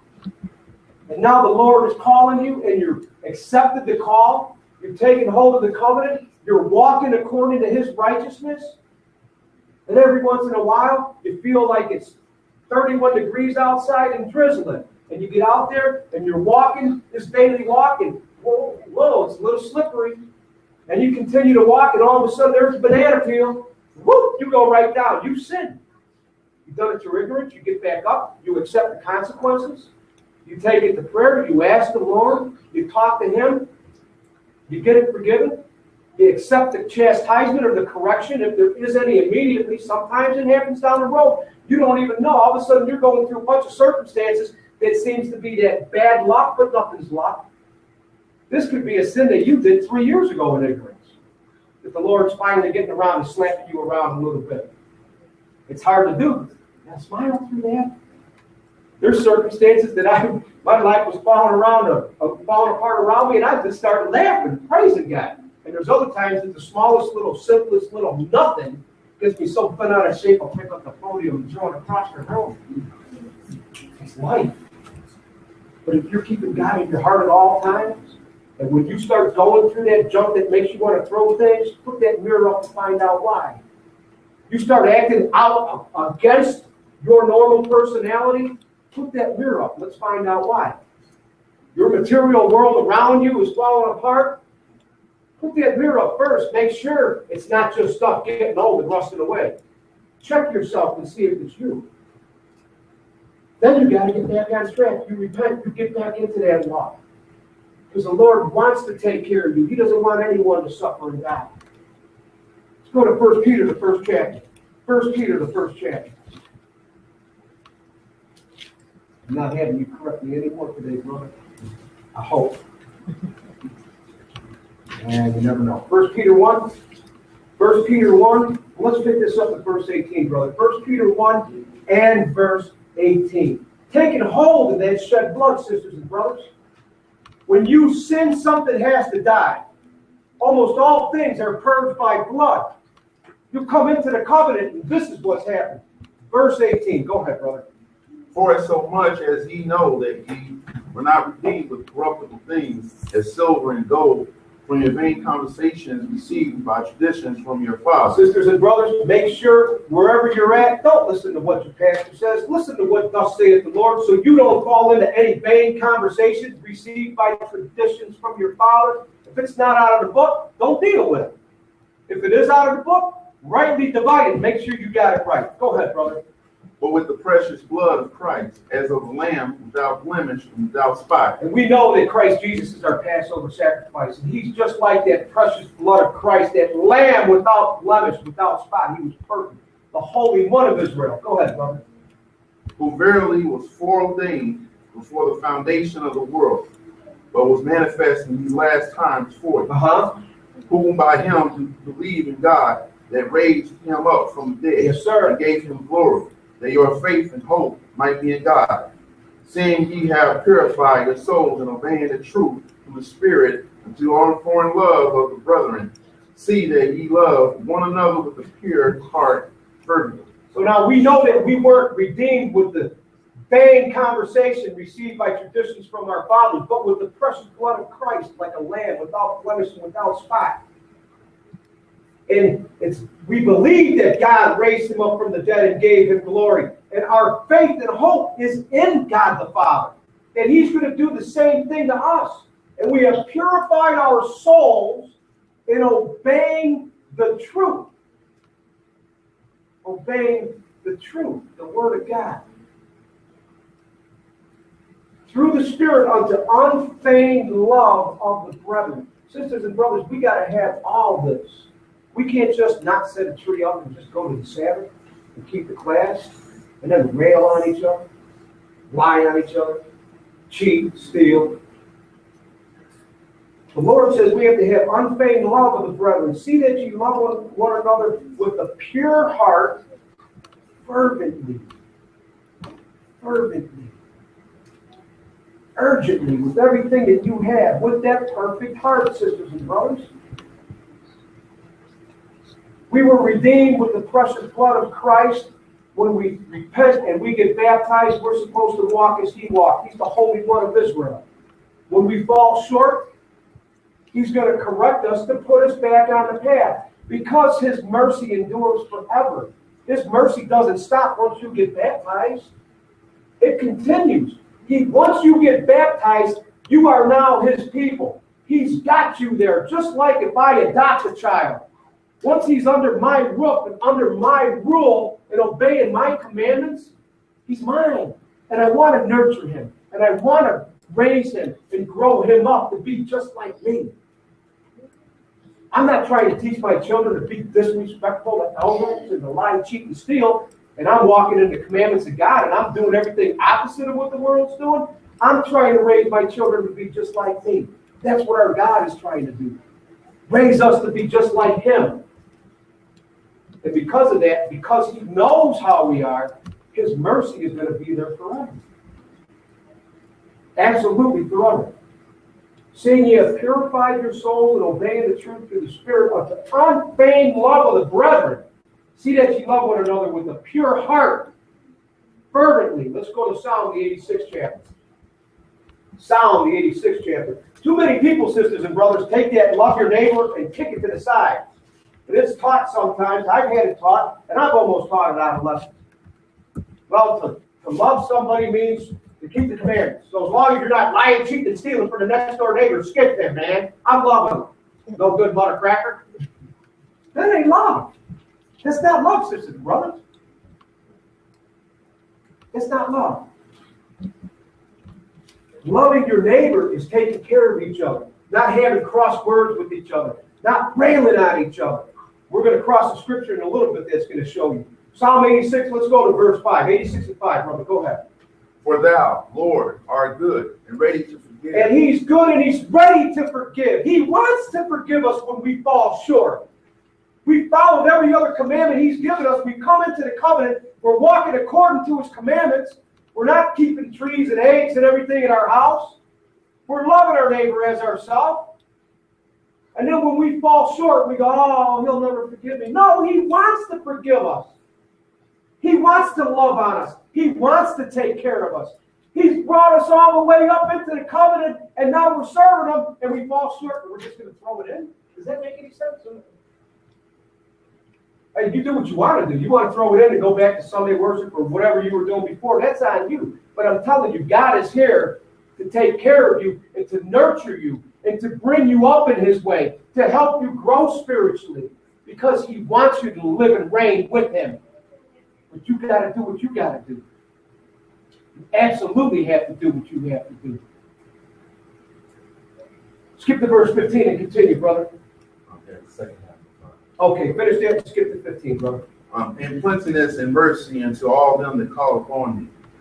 But thou, O Lord, art a God full of compassion and gracious, long-suffering, and plenteousness and mercy and truth. Because God is a God that is full of compassion and gracious, long-suffering or patient, very patient, and plenteous in mercy and in truth. Let's continue. Let's go back to 2 Peter, this time the 3rd chapter. 2 Peter, the 3rd chapter. Well, we were in 1 Peter before. Let's go to 2 Peter, the 3rd chapter. 2 Peter, the 3rd chapter. 2 Peter 3. 2 Peter 3. This is a verse you need to keep in your heart when you fall short and you get up and you get ready to repent. 2 Peter 3 and verse 9, brother. Go ahead. The Lord is not slack concerning his promise, as some men count slackness, but is long-suffering to us. Long-suffering just means very, very, very, very, very, very, very, very, very patient. And that's not evident to you in your walk that he's so patient, then take a look at it a little closer, sisters and brothers. Because we could have been dead a long time ago. We could have been dead a long time ago, even after we came into this walk, some of the foolishness we did. But just like King David, the Lord saw your heart, and he brought you along, and he's forgiven your sin. He's erased that sin when you sin through ignorance. He's covering you with his shed blood. Because he's not slack concerning his promise. He is long-suffering to us. Go ahead, brother. Not willing that any should perish. But he doesn't want any of us to make it to the lake of fire. He wants all of us to make it to his kingdom. But he knows that there's going to be some that will not turn to him. Go ahead, brother. But they all should come to repentance. And he wants all to come to repentance. Let's go to Ezekiel, the 18th chapter. Ezekiel, the 18th chapter. Ezekiel 18. Ezekiel 18, and we'll pick it up at verse 30, brother. Ezekiel 18 and verse 30. Go ahead. Therefore I will judge you, O house of Israel, every one according to his ways, says the Lord God. And it's always every one according to his ways. The Father won't suffer for the sins of the Son, and vice versa. It's according to your ways. Go ahead. Repent and turn yourselves from all your transgressions. Repent and turn yourselves from all your transgression. Go ahead. So iniquity shall not be your Yes, rule. sir. Go ahead, brother. Cast away from you all your transgressions, whereby ye have transgressed, and make you a new heart and a new spirit. For why will ye die, O house of For Israel? why will you die? Why? Cast away your transgressions. Cast away your sin. Why do you want to die? Go ahead, brother. For I have no pleasure in the death of him that died. Because God doesn't have any pleasure in the death of him that dies. That's what he's trying to make clear to the nation of Israel here. He doesn't have any pleasure on punishing people. He doesn't have any pleasure on casting people aside. That's his created. All of us are his created. Just like you have a son or a daughter and they're just, for whatever reason, they won't listen to you. You don't want to take them out of your house. You want to correct them. You want them to see where they're falling short. God's no different. Go ahead, brother. Saith the Lord God, wherefore turn yourselves and live. Turn yourselves and live. When you fall short, when you recognize you fall short. Sometimes with the Lord, it's not whether or not you fall short, it's your reaction when you realize you fell short. And when you realize you've sinned, what is your reaction? Oh yeah, I know, but whatever. Or you, Lord, like that brother. He's down, he won't even look up. He smites himself, Lord, I'm a sinner in need of your mercy. Or you like the Pharisee, yeah, I give tithes of all, man, I fast 3 times a week, whatever. I keep all them commandments, statutes, and judgments. Which one are you? The Lord says, when you sin, repent. Come before Him humbly. Seek the corrective measures that you need to take when you're miserable, when you're falling short. But don't cast the towel on it. Let's continue. Let's go to John, the 3rd chapter. Let's see about this merciful God. Let's go to John, the 3rd chapter. Gospel of John. This is probably the most widely used scripture in the New Testament. But the thing about this scripture, it's absolute. John 3, and let's pick it up at verse 16, brother. 3 and 16. For God so loved the world that He gave His only begotten Son, that whosoever believeth in Him should not perish, but have everlasting life. Because if you believe in Jesus, that's faith. And if you believe and you have faith in Him, it turns to obedience. And now you'll have everlasting life. But this is how God so loved the world. Not so loved those that just pick up the covenant and start walking in it like you're something special. This is for everyone. This isn't just for you. And when you come into this and you start taking hold of that covenant, it starts with those 10 commandments. Every step of the way is spiritual growth. With every ounce of knowledge you got comes an ounce more of responsibility. Before long, you're walking into commandments, statutes, and judgments. You can quote verses left and right, upside down and backwards. You know where every important precept is in the book. But if you don't have charity or love, you don't have nothing. It's a God that says take hold of the whole package. Not just part of it. I want the whole package. Verse 17, brother, go ahead. For God sent not His Son into the world to condemn He didn't send Jesus into the world to condemn us. That's what sin does, though. It convinces us and condemns us that we need a Savior. But He didn't send Jesus in the world to condemn us. Go ahead. But that through the world, through Him, we might be saved. But that the world through Jesus might be saved. The world through Jesus might be saved. And Jesus even turned around and told us, through His disciples, that we're going to do greater things than Him. Because He's going to sit at the right hand of the Father. It's our life that's going to bring others to Him. And if you're beating yourself up because you've fallen short, and you're questioning your walk, how is that being a light? How is that being a light to others? Beat yourself up. It's a good thing to beat yourself up. It's a very good thing to beat yourself up. But beat yourself up to the point of repentance and come back to Him. Put your finger on where you're falling short. If you're falling short, take the corrective measures and keep going. You can't be of help to somebody when you're whining about how bad you've sinned and you're over there all depressed and everything. How are you going to be of help to someone else? You can't. And this is a merciful God that is not looking to end your life, physically or spiritually. He's looking to give you a better opportunity to gain that spiritual life. He's looking at giving you every ounce of breath you have in this life to not only take care of those that are yours, but to be of help to others and help let your light shine to guide them into the covenant. Let's continue. Let's go to Romans, the 5th chapter. Romans, the 5th chapter. I can't even see a clock. I hope I'm not going too far here, or too long, rather. Romans, the 5th chapter. Me being human, I forgot to start the recording, but we'll get it off YouTube later. Romans 5, and we'll pick it up further at verse 12. 5 and 12. Go ahead. Wherefore, as by one man's sin entered into the world, and death by sin, and so death passed upon all men, for they all have sinned. It's by one man's sin that, or by one man's sin entered into the world, and then death because of that sin. So sin is passed upon all men because we've all sinned. This is talking about Adam's transgression. Go ahead and continue, brother. Skip down to 15 and continue. But not as the offense, so also is the free gift. But not as the offense, so as the offense was, so also is the free gift. Go ahead. For if through the offense of one many be dead, Because of Adam, many be dead. Go ahead.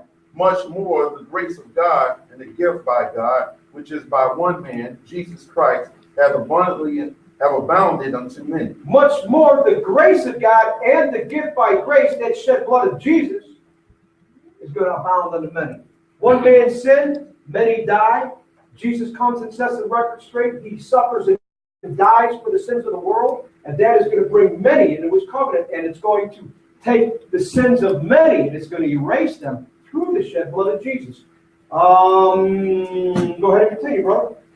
And not as it was by one that sinned, so is the gift, for the judgment was by one to condemnation. By Adam to condemnation, go ahead. But the free gift, or grace, go ahead, is of many offenses unto justification. Is of many offenses.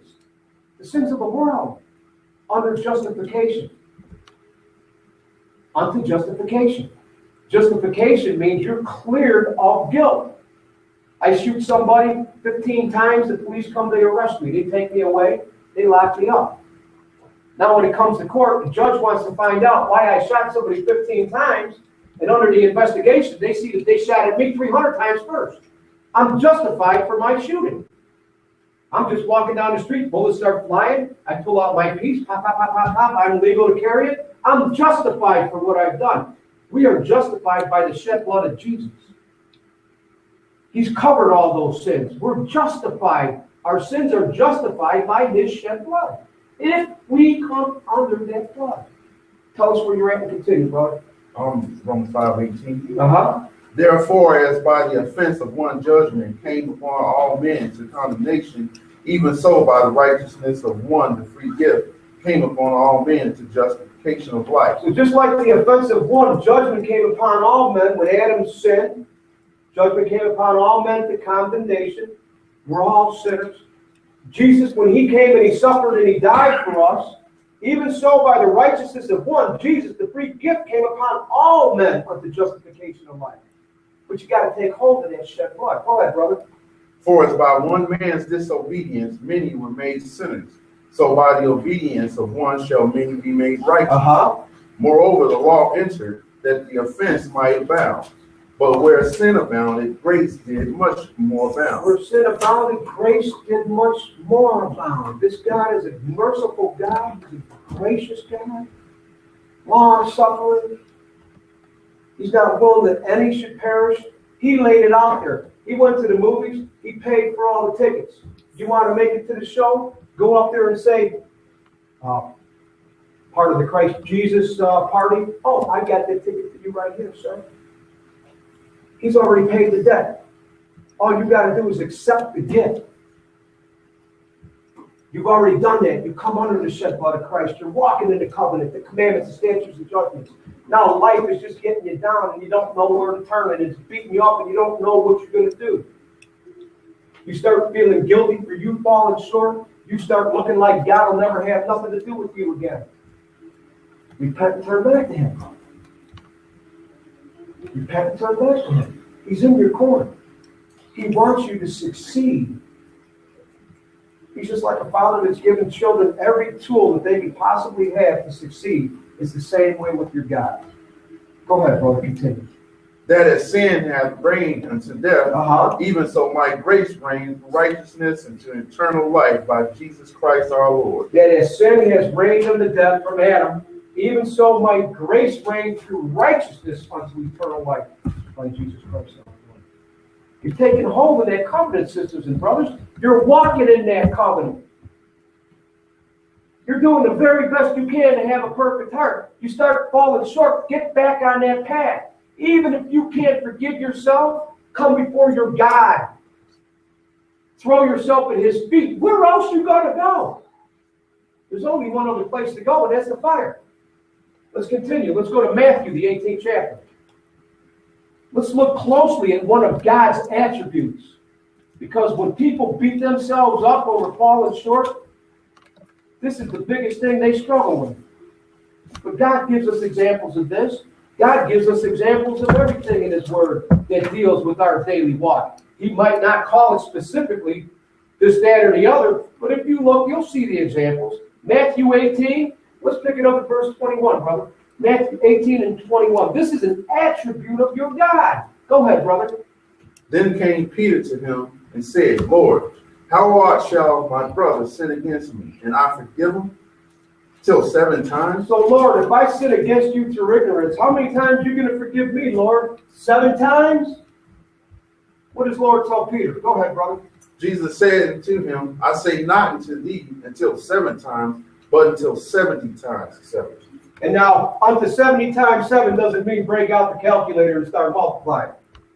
The Lord's not saying 7 times 70. He's saying as often as your brother repents and comes to you for forgiveness, forgive him. That's the attribute of our God. He is trying to raise us up with the mindset that he has, with the heart that he has, like David's heart was. It was a perfect heart. It was a man after God's own heart. David slipped and fell. David repented, got back on track. You slip and fall? Look at what your God tells you about people slipping and falling in your life. Because he's given you an example of his grace and mercy. As often as you fall short and you really sincerely want to repent and turn to him, he's a gracious and loving God. He's going to forgive you your sins as long as it's through ignorance. You haven't completely turned away and said, skip you, Lord.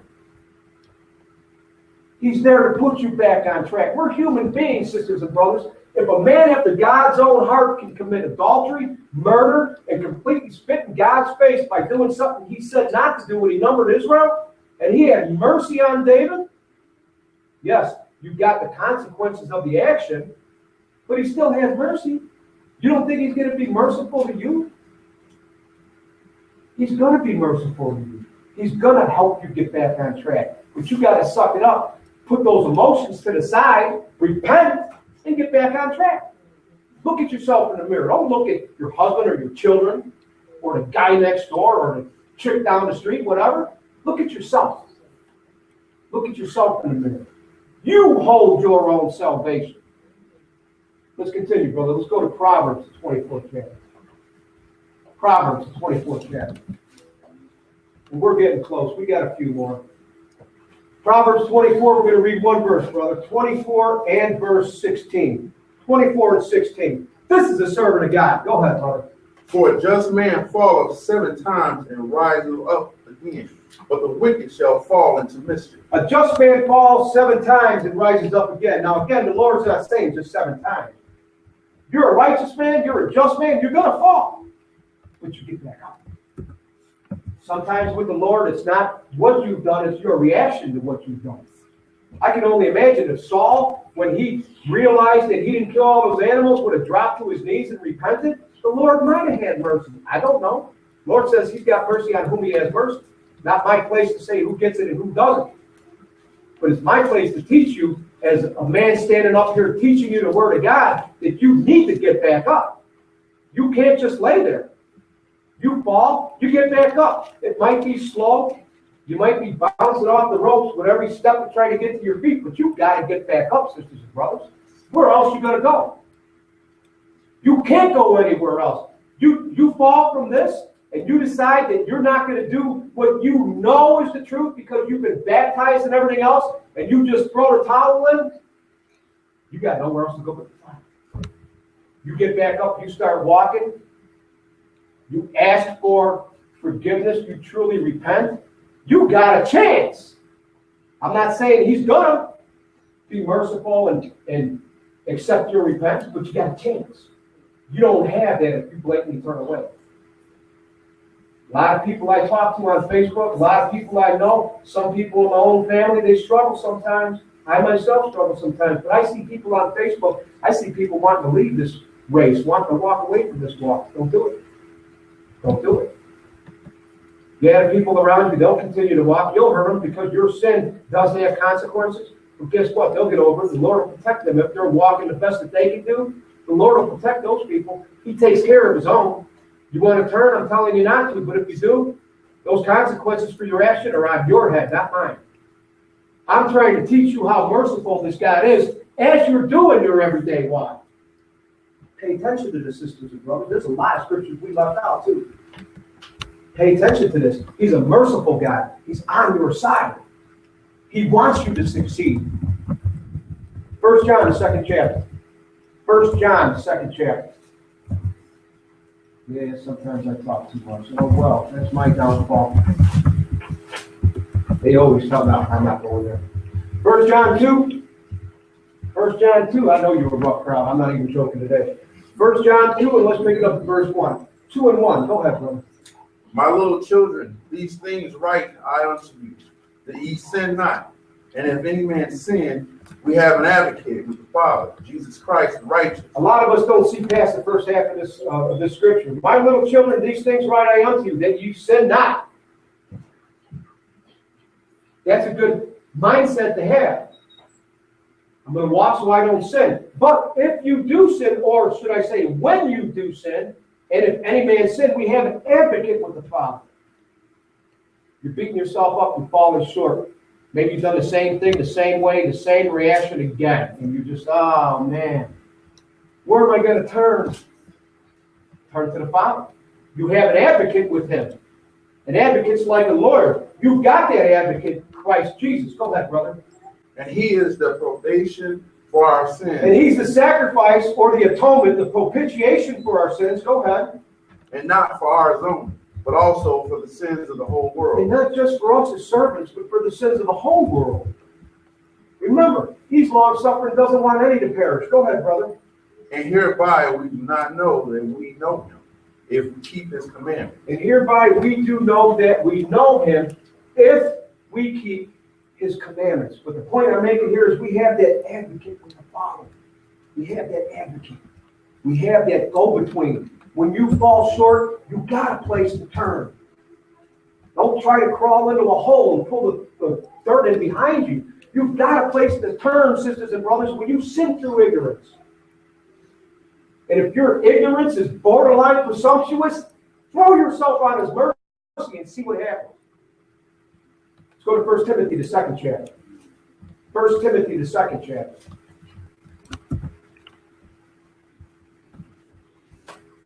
1 Timothy 2, and we'll pick it up at verse 1. 1 Timothy 2 and verse 1, brother, go ahead.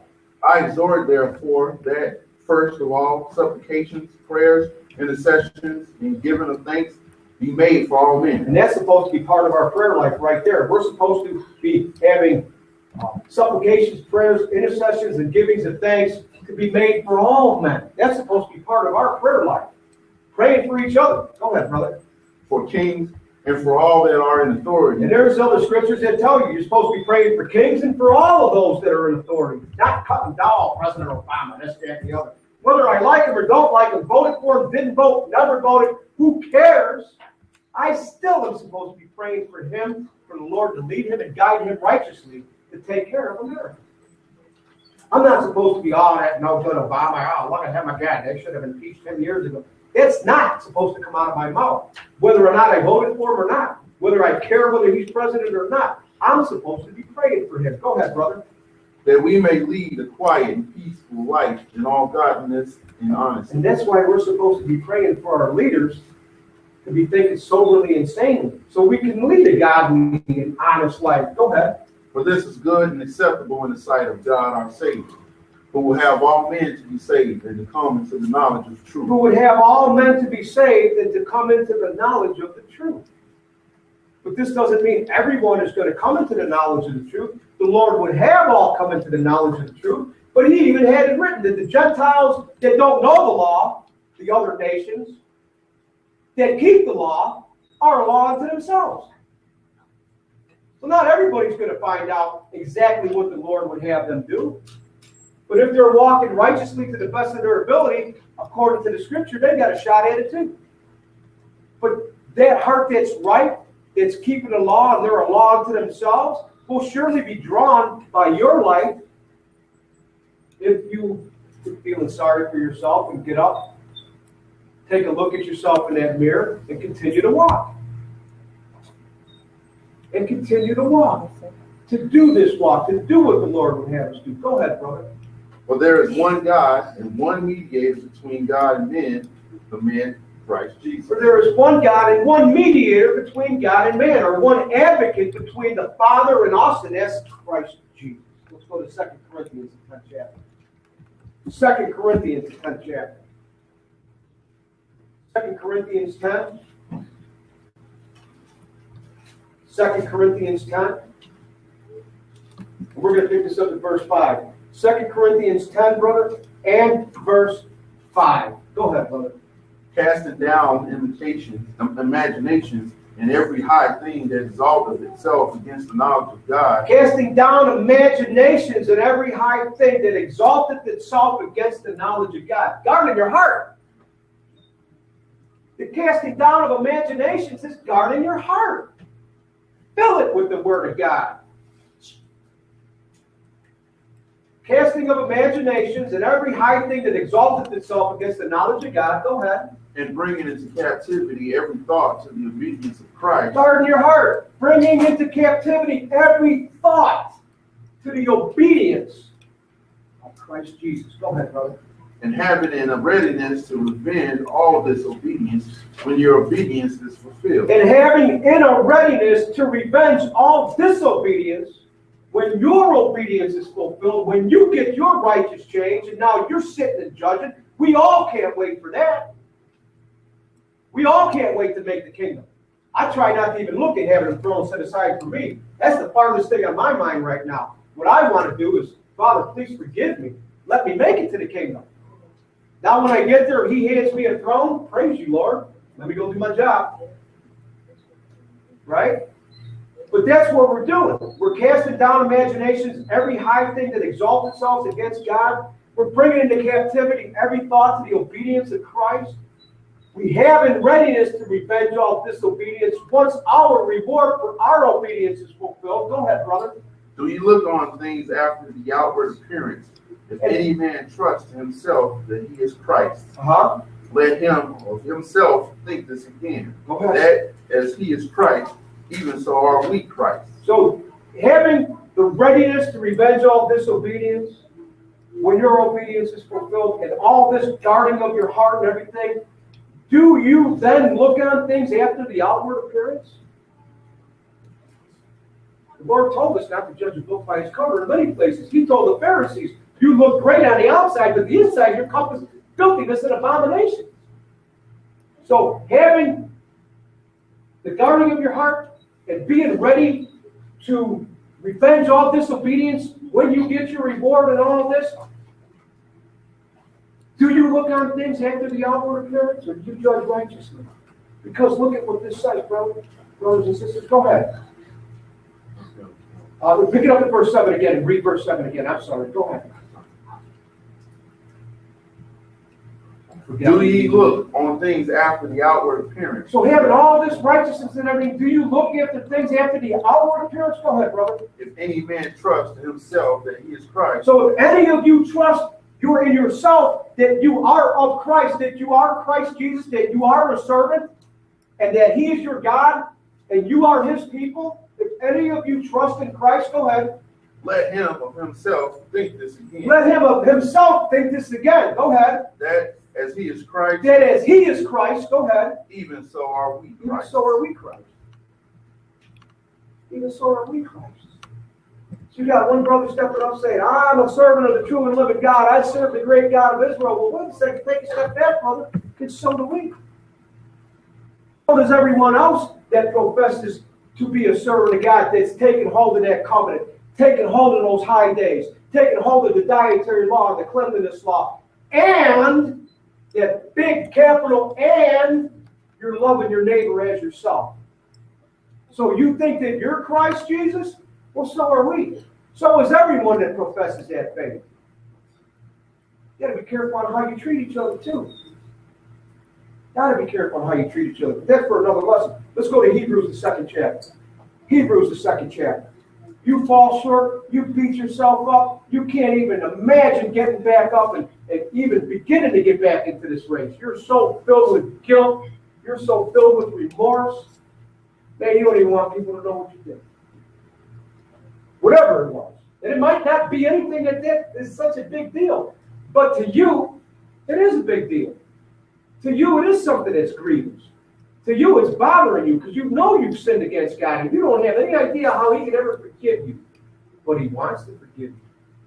He's given you corrective measures you need to take. It shows His grace and mercy and long suffering. He's given you chastisement. He's given you that ability to look in the mirror. He's given you that opportunity to get the life, the right back to that tree of life. He's doing everything that he can possibly do to put you back on that path. Take a look and listen to him. He's calling you to put you back on that path. Listen to what he's trying to tell you. Endure that chastisement. Get back and start walking. Hebrews 2, and let's pick it up at verse 16, brother. 2 and 16. Go ahead. For verily he took not on him the nature of angels, but he took on him the seed of Abraham. Talking about Jesus. Go ahead. Wherefore in all things it behooved him to be made like unto his brethren, that he might be a merciful and faithful high priest in the things pertaining to God, to make reconciliation for the sins of the people. So now, he could have taken on himself like the nature of an angel. He could have just came down as God, but he had to come down and suffer and die for our sins. Wherefore, in all things it behooved him to be made like unto his brethren. You know, Jesus is your brother and your friend. A true brother and friend doesn't try to get you to stumble and fall so that he can steal from you. A true brother and friend is going to help you walk down the path that you need to be going down. Jesus is your brother and friend. He made like unto his brethren. Go ahead. For in that he himself hath suffered being tempted, And he himself has suffered being tempted.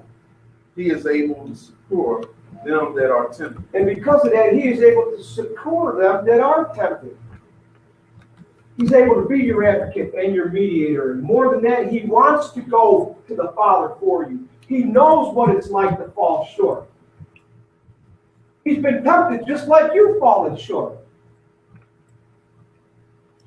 He knows what this flesh is all about. You slip and you fall. When you see that you've fallen, get repented. Get repented. Repent and come back to him. You'll never know whether or not he's going to cast you aside unless you come back to him anyway. What verse are you at, brother? Are you done with 18? Okay, let's go to 1 Peter, the 5th chapter. And then we have two more after this. 1 Peter, the 5th chapter. 1 Peter 5. 1 Peter 5, and let's pick it up in verse 8, brother. 5 and 8. Be sober, be vigilant, because your adversary the devil, as a roaring lion, walketh about, seeking whom he may devour. And he is walking around seeing whom he might devour. He is walking around and he's seeing if he can take you with. And when he finds you all ridden in guilt and you're laying back there and you're wondering how could anyone ever forgive you, you know what he's doing? Yeah, that's right, brother Paul. I ain't never going to forgive you for this one. Man, look at how you hurt all these people through your wickedness, man. Father ain't never going to forgive you, brother Paul. Ever. But what you need to do is you need to keep your heart guarded. Keep your heart, your mind on the Word of God. You need to get back up on track, endure that chastisement, and be that ambassador that Brother Devin talks about. Be that ambassador of Christ Jesus. Let your light shine. Now you can help other people. Yeah, I did this and I don't know. You know what? Yeah, I was in the same boat you were in a few years back. Well, what did you do, Brother Paul? Dusted off my seat. Dusted off my knees. Put that mirror in front of me. And I continue to walk. If I need to seek wise counsel, I'm going to seek wise counsel. If I need to seek being prayed over by the elders, I'm going to seek being prayed over by the elders. If I don't need to do nothing but just dig back into this book and take it to my God and let him take care of me, then get up and do that. But don't stay stagnant. Just don't lay there. You got to get back up and you got to start walking because you got to run this race and endure until the end. When you start feeling like you're the only one, Elijah felt that way at one time too. And the Lord said, I got plenty reserved for me. You ain't alone. It's the same way today. Brethren are falling short just like you are all over the world in the same exact circumstances and situations. You're not unique. Get back up and get walking. Let's go to 1 Peter 5. And we're at verse 9. 1 Peter 5 and verse 9. Go ahead. Whom resist steadfast in the faith, knowing that the same afflictions are accomplished in your brethren that are in the world. Yes, sir. Go ahead. But the God of all grace, who hath called us unto the eternal glory of by Jesus Christ, after that ye have suffered a while, make you perfect, establish, strengthen, settle you. To him be glory. Go ahead. To him be glory and dominion forever and ever. Yes, sir. Amen. Yes, sir. Forever and ever. To him be glory and dominion forever and ever. Amen. The God of all grace, who has called us unto his eternal glory by Christ Jesus, after you have suffered a while, will make you perfect, will establish you in some, and strengthen you. You start getting beat up, you're beating yourself up, ask the Lord for strength. Ask the Lord, first, ask him to put a finger on what's bothering you, what's got you so crazy. Then repent, and then ask him for strength. Ask him to help you get established. Ask him to help make your heart perfect. He wants you to cast all cares upon him. He doesn't want any to die. To him be glory and dominion forever and ever. Let's go to Romans, the 5th chapter. Romans, the 5th chapter. Let's look at this daily grind one more time. Romans, the 5th chapter. Because this daily grind, sisters and brothers, sometimes it's a mother scratcher. I'll be the first one to admit it. It really is. It can really be something sometimes, sisters and brothers. But God always makes a way for you. God always makes a way for you. Romans 5, and let's pick it up at verse 3. This is that daily grind. Romans 5 and verse 3. Go ahead. And not only so, but we glory in tribulation also, knowing that tribulation worketh patience. It's not easy to glory in tribulation when you're going through tribulation. But what this tribulation does? And patience, experience, and experience, hope. And hope maketh not ashamed, because the love of God is shed abroad in our hearts by the Holy Ghost, which is given unto us. Yes, sir. So we glory in tribulation. We don't do it when we're in it, but we need to start practicing that and thinking about that. When you're in a tribulation, you should be glorying. You should be giving glory to the Father, because tribulation works patience. Tribulation works patience. Remember, our whole duty while we're fearing God and keeping his commandments, the whole reason behind that whole duty is to make you just like him, to give you that mindset. And the way you're going to get that mindset is through tribulation, because tribulation is going to work patience. Remember, a servant will not be corrected by words. So the Lord puts us through all these little tribulations to help work on our patience, knowing that tribulations works patience. And then patience works experience. The next time you're in that situation, you should have the patience to take a step back, and your experience won't have you fall the same way. Tribulation works patience, patience experience, and experience gives you hope. Because now when you stay away from that situation and you respond differently as you're growing spiritually, you now have hope. Because you're seeing you're not falling the same way. And the Lord is leading and guiding you. And that gives you that hope. And hope maketh not ashamed. Go ahead, brother. Read verse 5.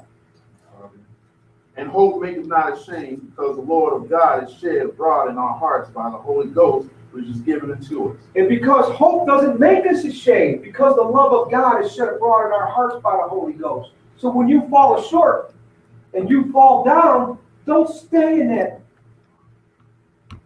beating yourself up. Don't stay ashamed of your sin. Bring it up to the forefront. Acknowledge your sin before your God, and ask for repentance.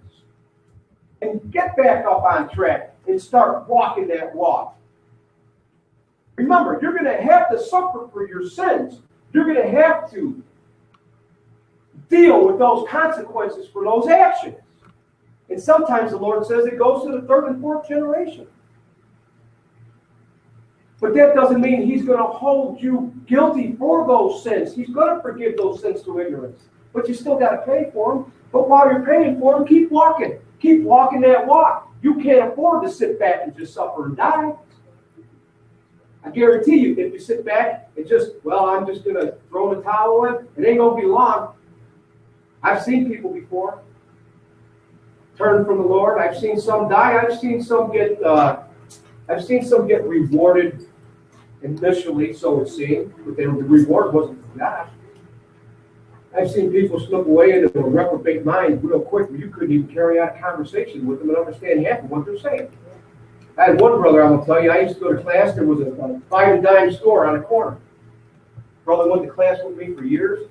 was walking side by side with me. All of a sudden, he ended up in the hospital. He come back to class. He's going in a five and dime store. A brother that was grounded, buying candy and drinks and stuff to go to class with on a Saturday. And he knew he wasn't supposed to buy or sell. Now, unfortunately, that brother's not a live dog anymore. He's a dead liar. The Lord put him down. We tried to show him and tried to get him to repentance, but the Lord wasn't here. You have a sober mind, you're thinking sanely and soberly now, and you're falling short, and you're thinking that God will never forgive you, you got nowhere else to go. Acknowledge your sin, repent, and throw yourself on his mercy. You might be one of those thousands who'll be merciful to you. And if not, what are you going to do? You got nowhere else to go. Throw yourself on his mercy and beg him if that's what it takes. But you've got to get back in this game. You've already taken hold of the covenant. He's a merciful God, doesn't want to see you fall short. And when you throw yourself on him, he just might be merciful to you. But one thing's for sure, if you just flat out turn from this, ain't no mercy coming. It's over. It is over. What verse are you at, brother? 6. Go ahead and continue. For when we were yet without strength, in due time Christ died for the ungodly. And I was ungodly when Christ died for me. I wasn't even around. But as soon as I came into being a young child and I sinned, Christ died for me already. He's got that ticket waiting for me at the box office at the movie theater, and he's telling me, whenever you're ready for it, come and get it. And if you don't come and get it, I'll give it to somebody else. His grace and his mercy is there, and it's for the entire world. The last thing you want to do when you come into this walk is fall short and throw in the towel. You're halfway there. You're in the walk. There's light at the end of the tunnel. Put them blinders on. Get back up and give it everything that you got. Give it that final resolve. You're going to make it to the end. You fallen short? Seek wise counsel. You a brother falling short? Seek counsel from brothers. You a sister falling short? Seek wise counsel from sisters. But just don't sit back and do nothing. Go ahead and continue, brother. But scarcely for a righteous man will one die, yet peradventure for a good man some will even dare to die. Go ahead. But God commended his love towards us, in that while we were yet sinners, Christ died for us. Sir. Much more then, being now justified by his blood, we shall be saved from wrath through him. Much more than being now justified by his blood, or cleared of guilt for our sins of the past, we shall be saved from wrath through him. Go ahead. For if, when we were enemies, we were reconciled to God by the death of his Son, much more, being reconciled, we shall be saved by his life. For if when we were enemies, we were reconciled to God by the death of his Son. Remember, when he suffered and died, it was for the sins of the whole world, including us.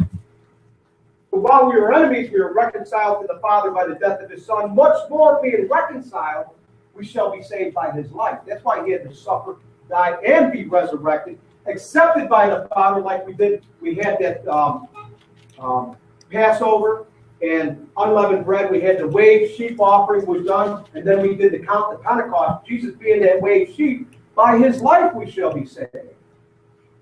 But we can't throw that towel in. Last place, sisters and brothers. Last place, Psalm the 37th chapter. Psalm the 37th chapter.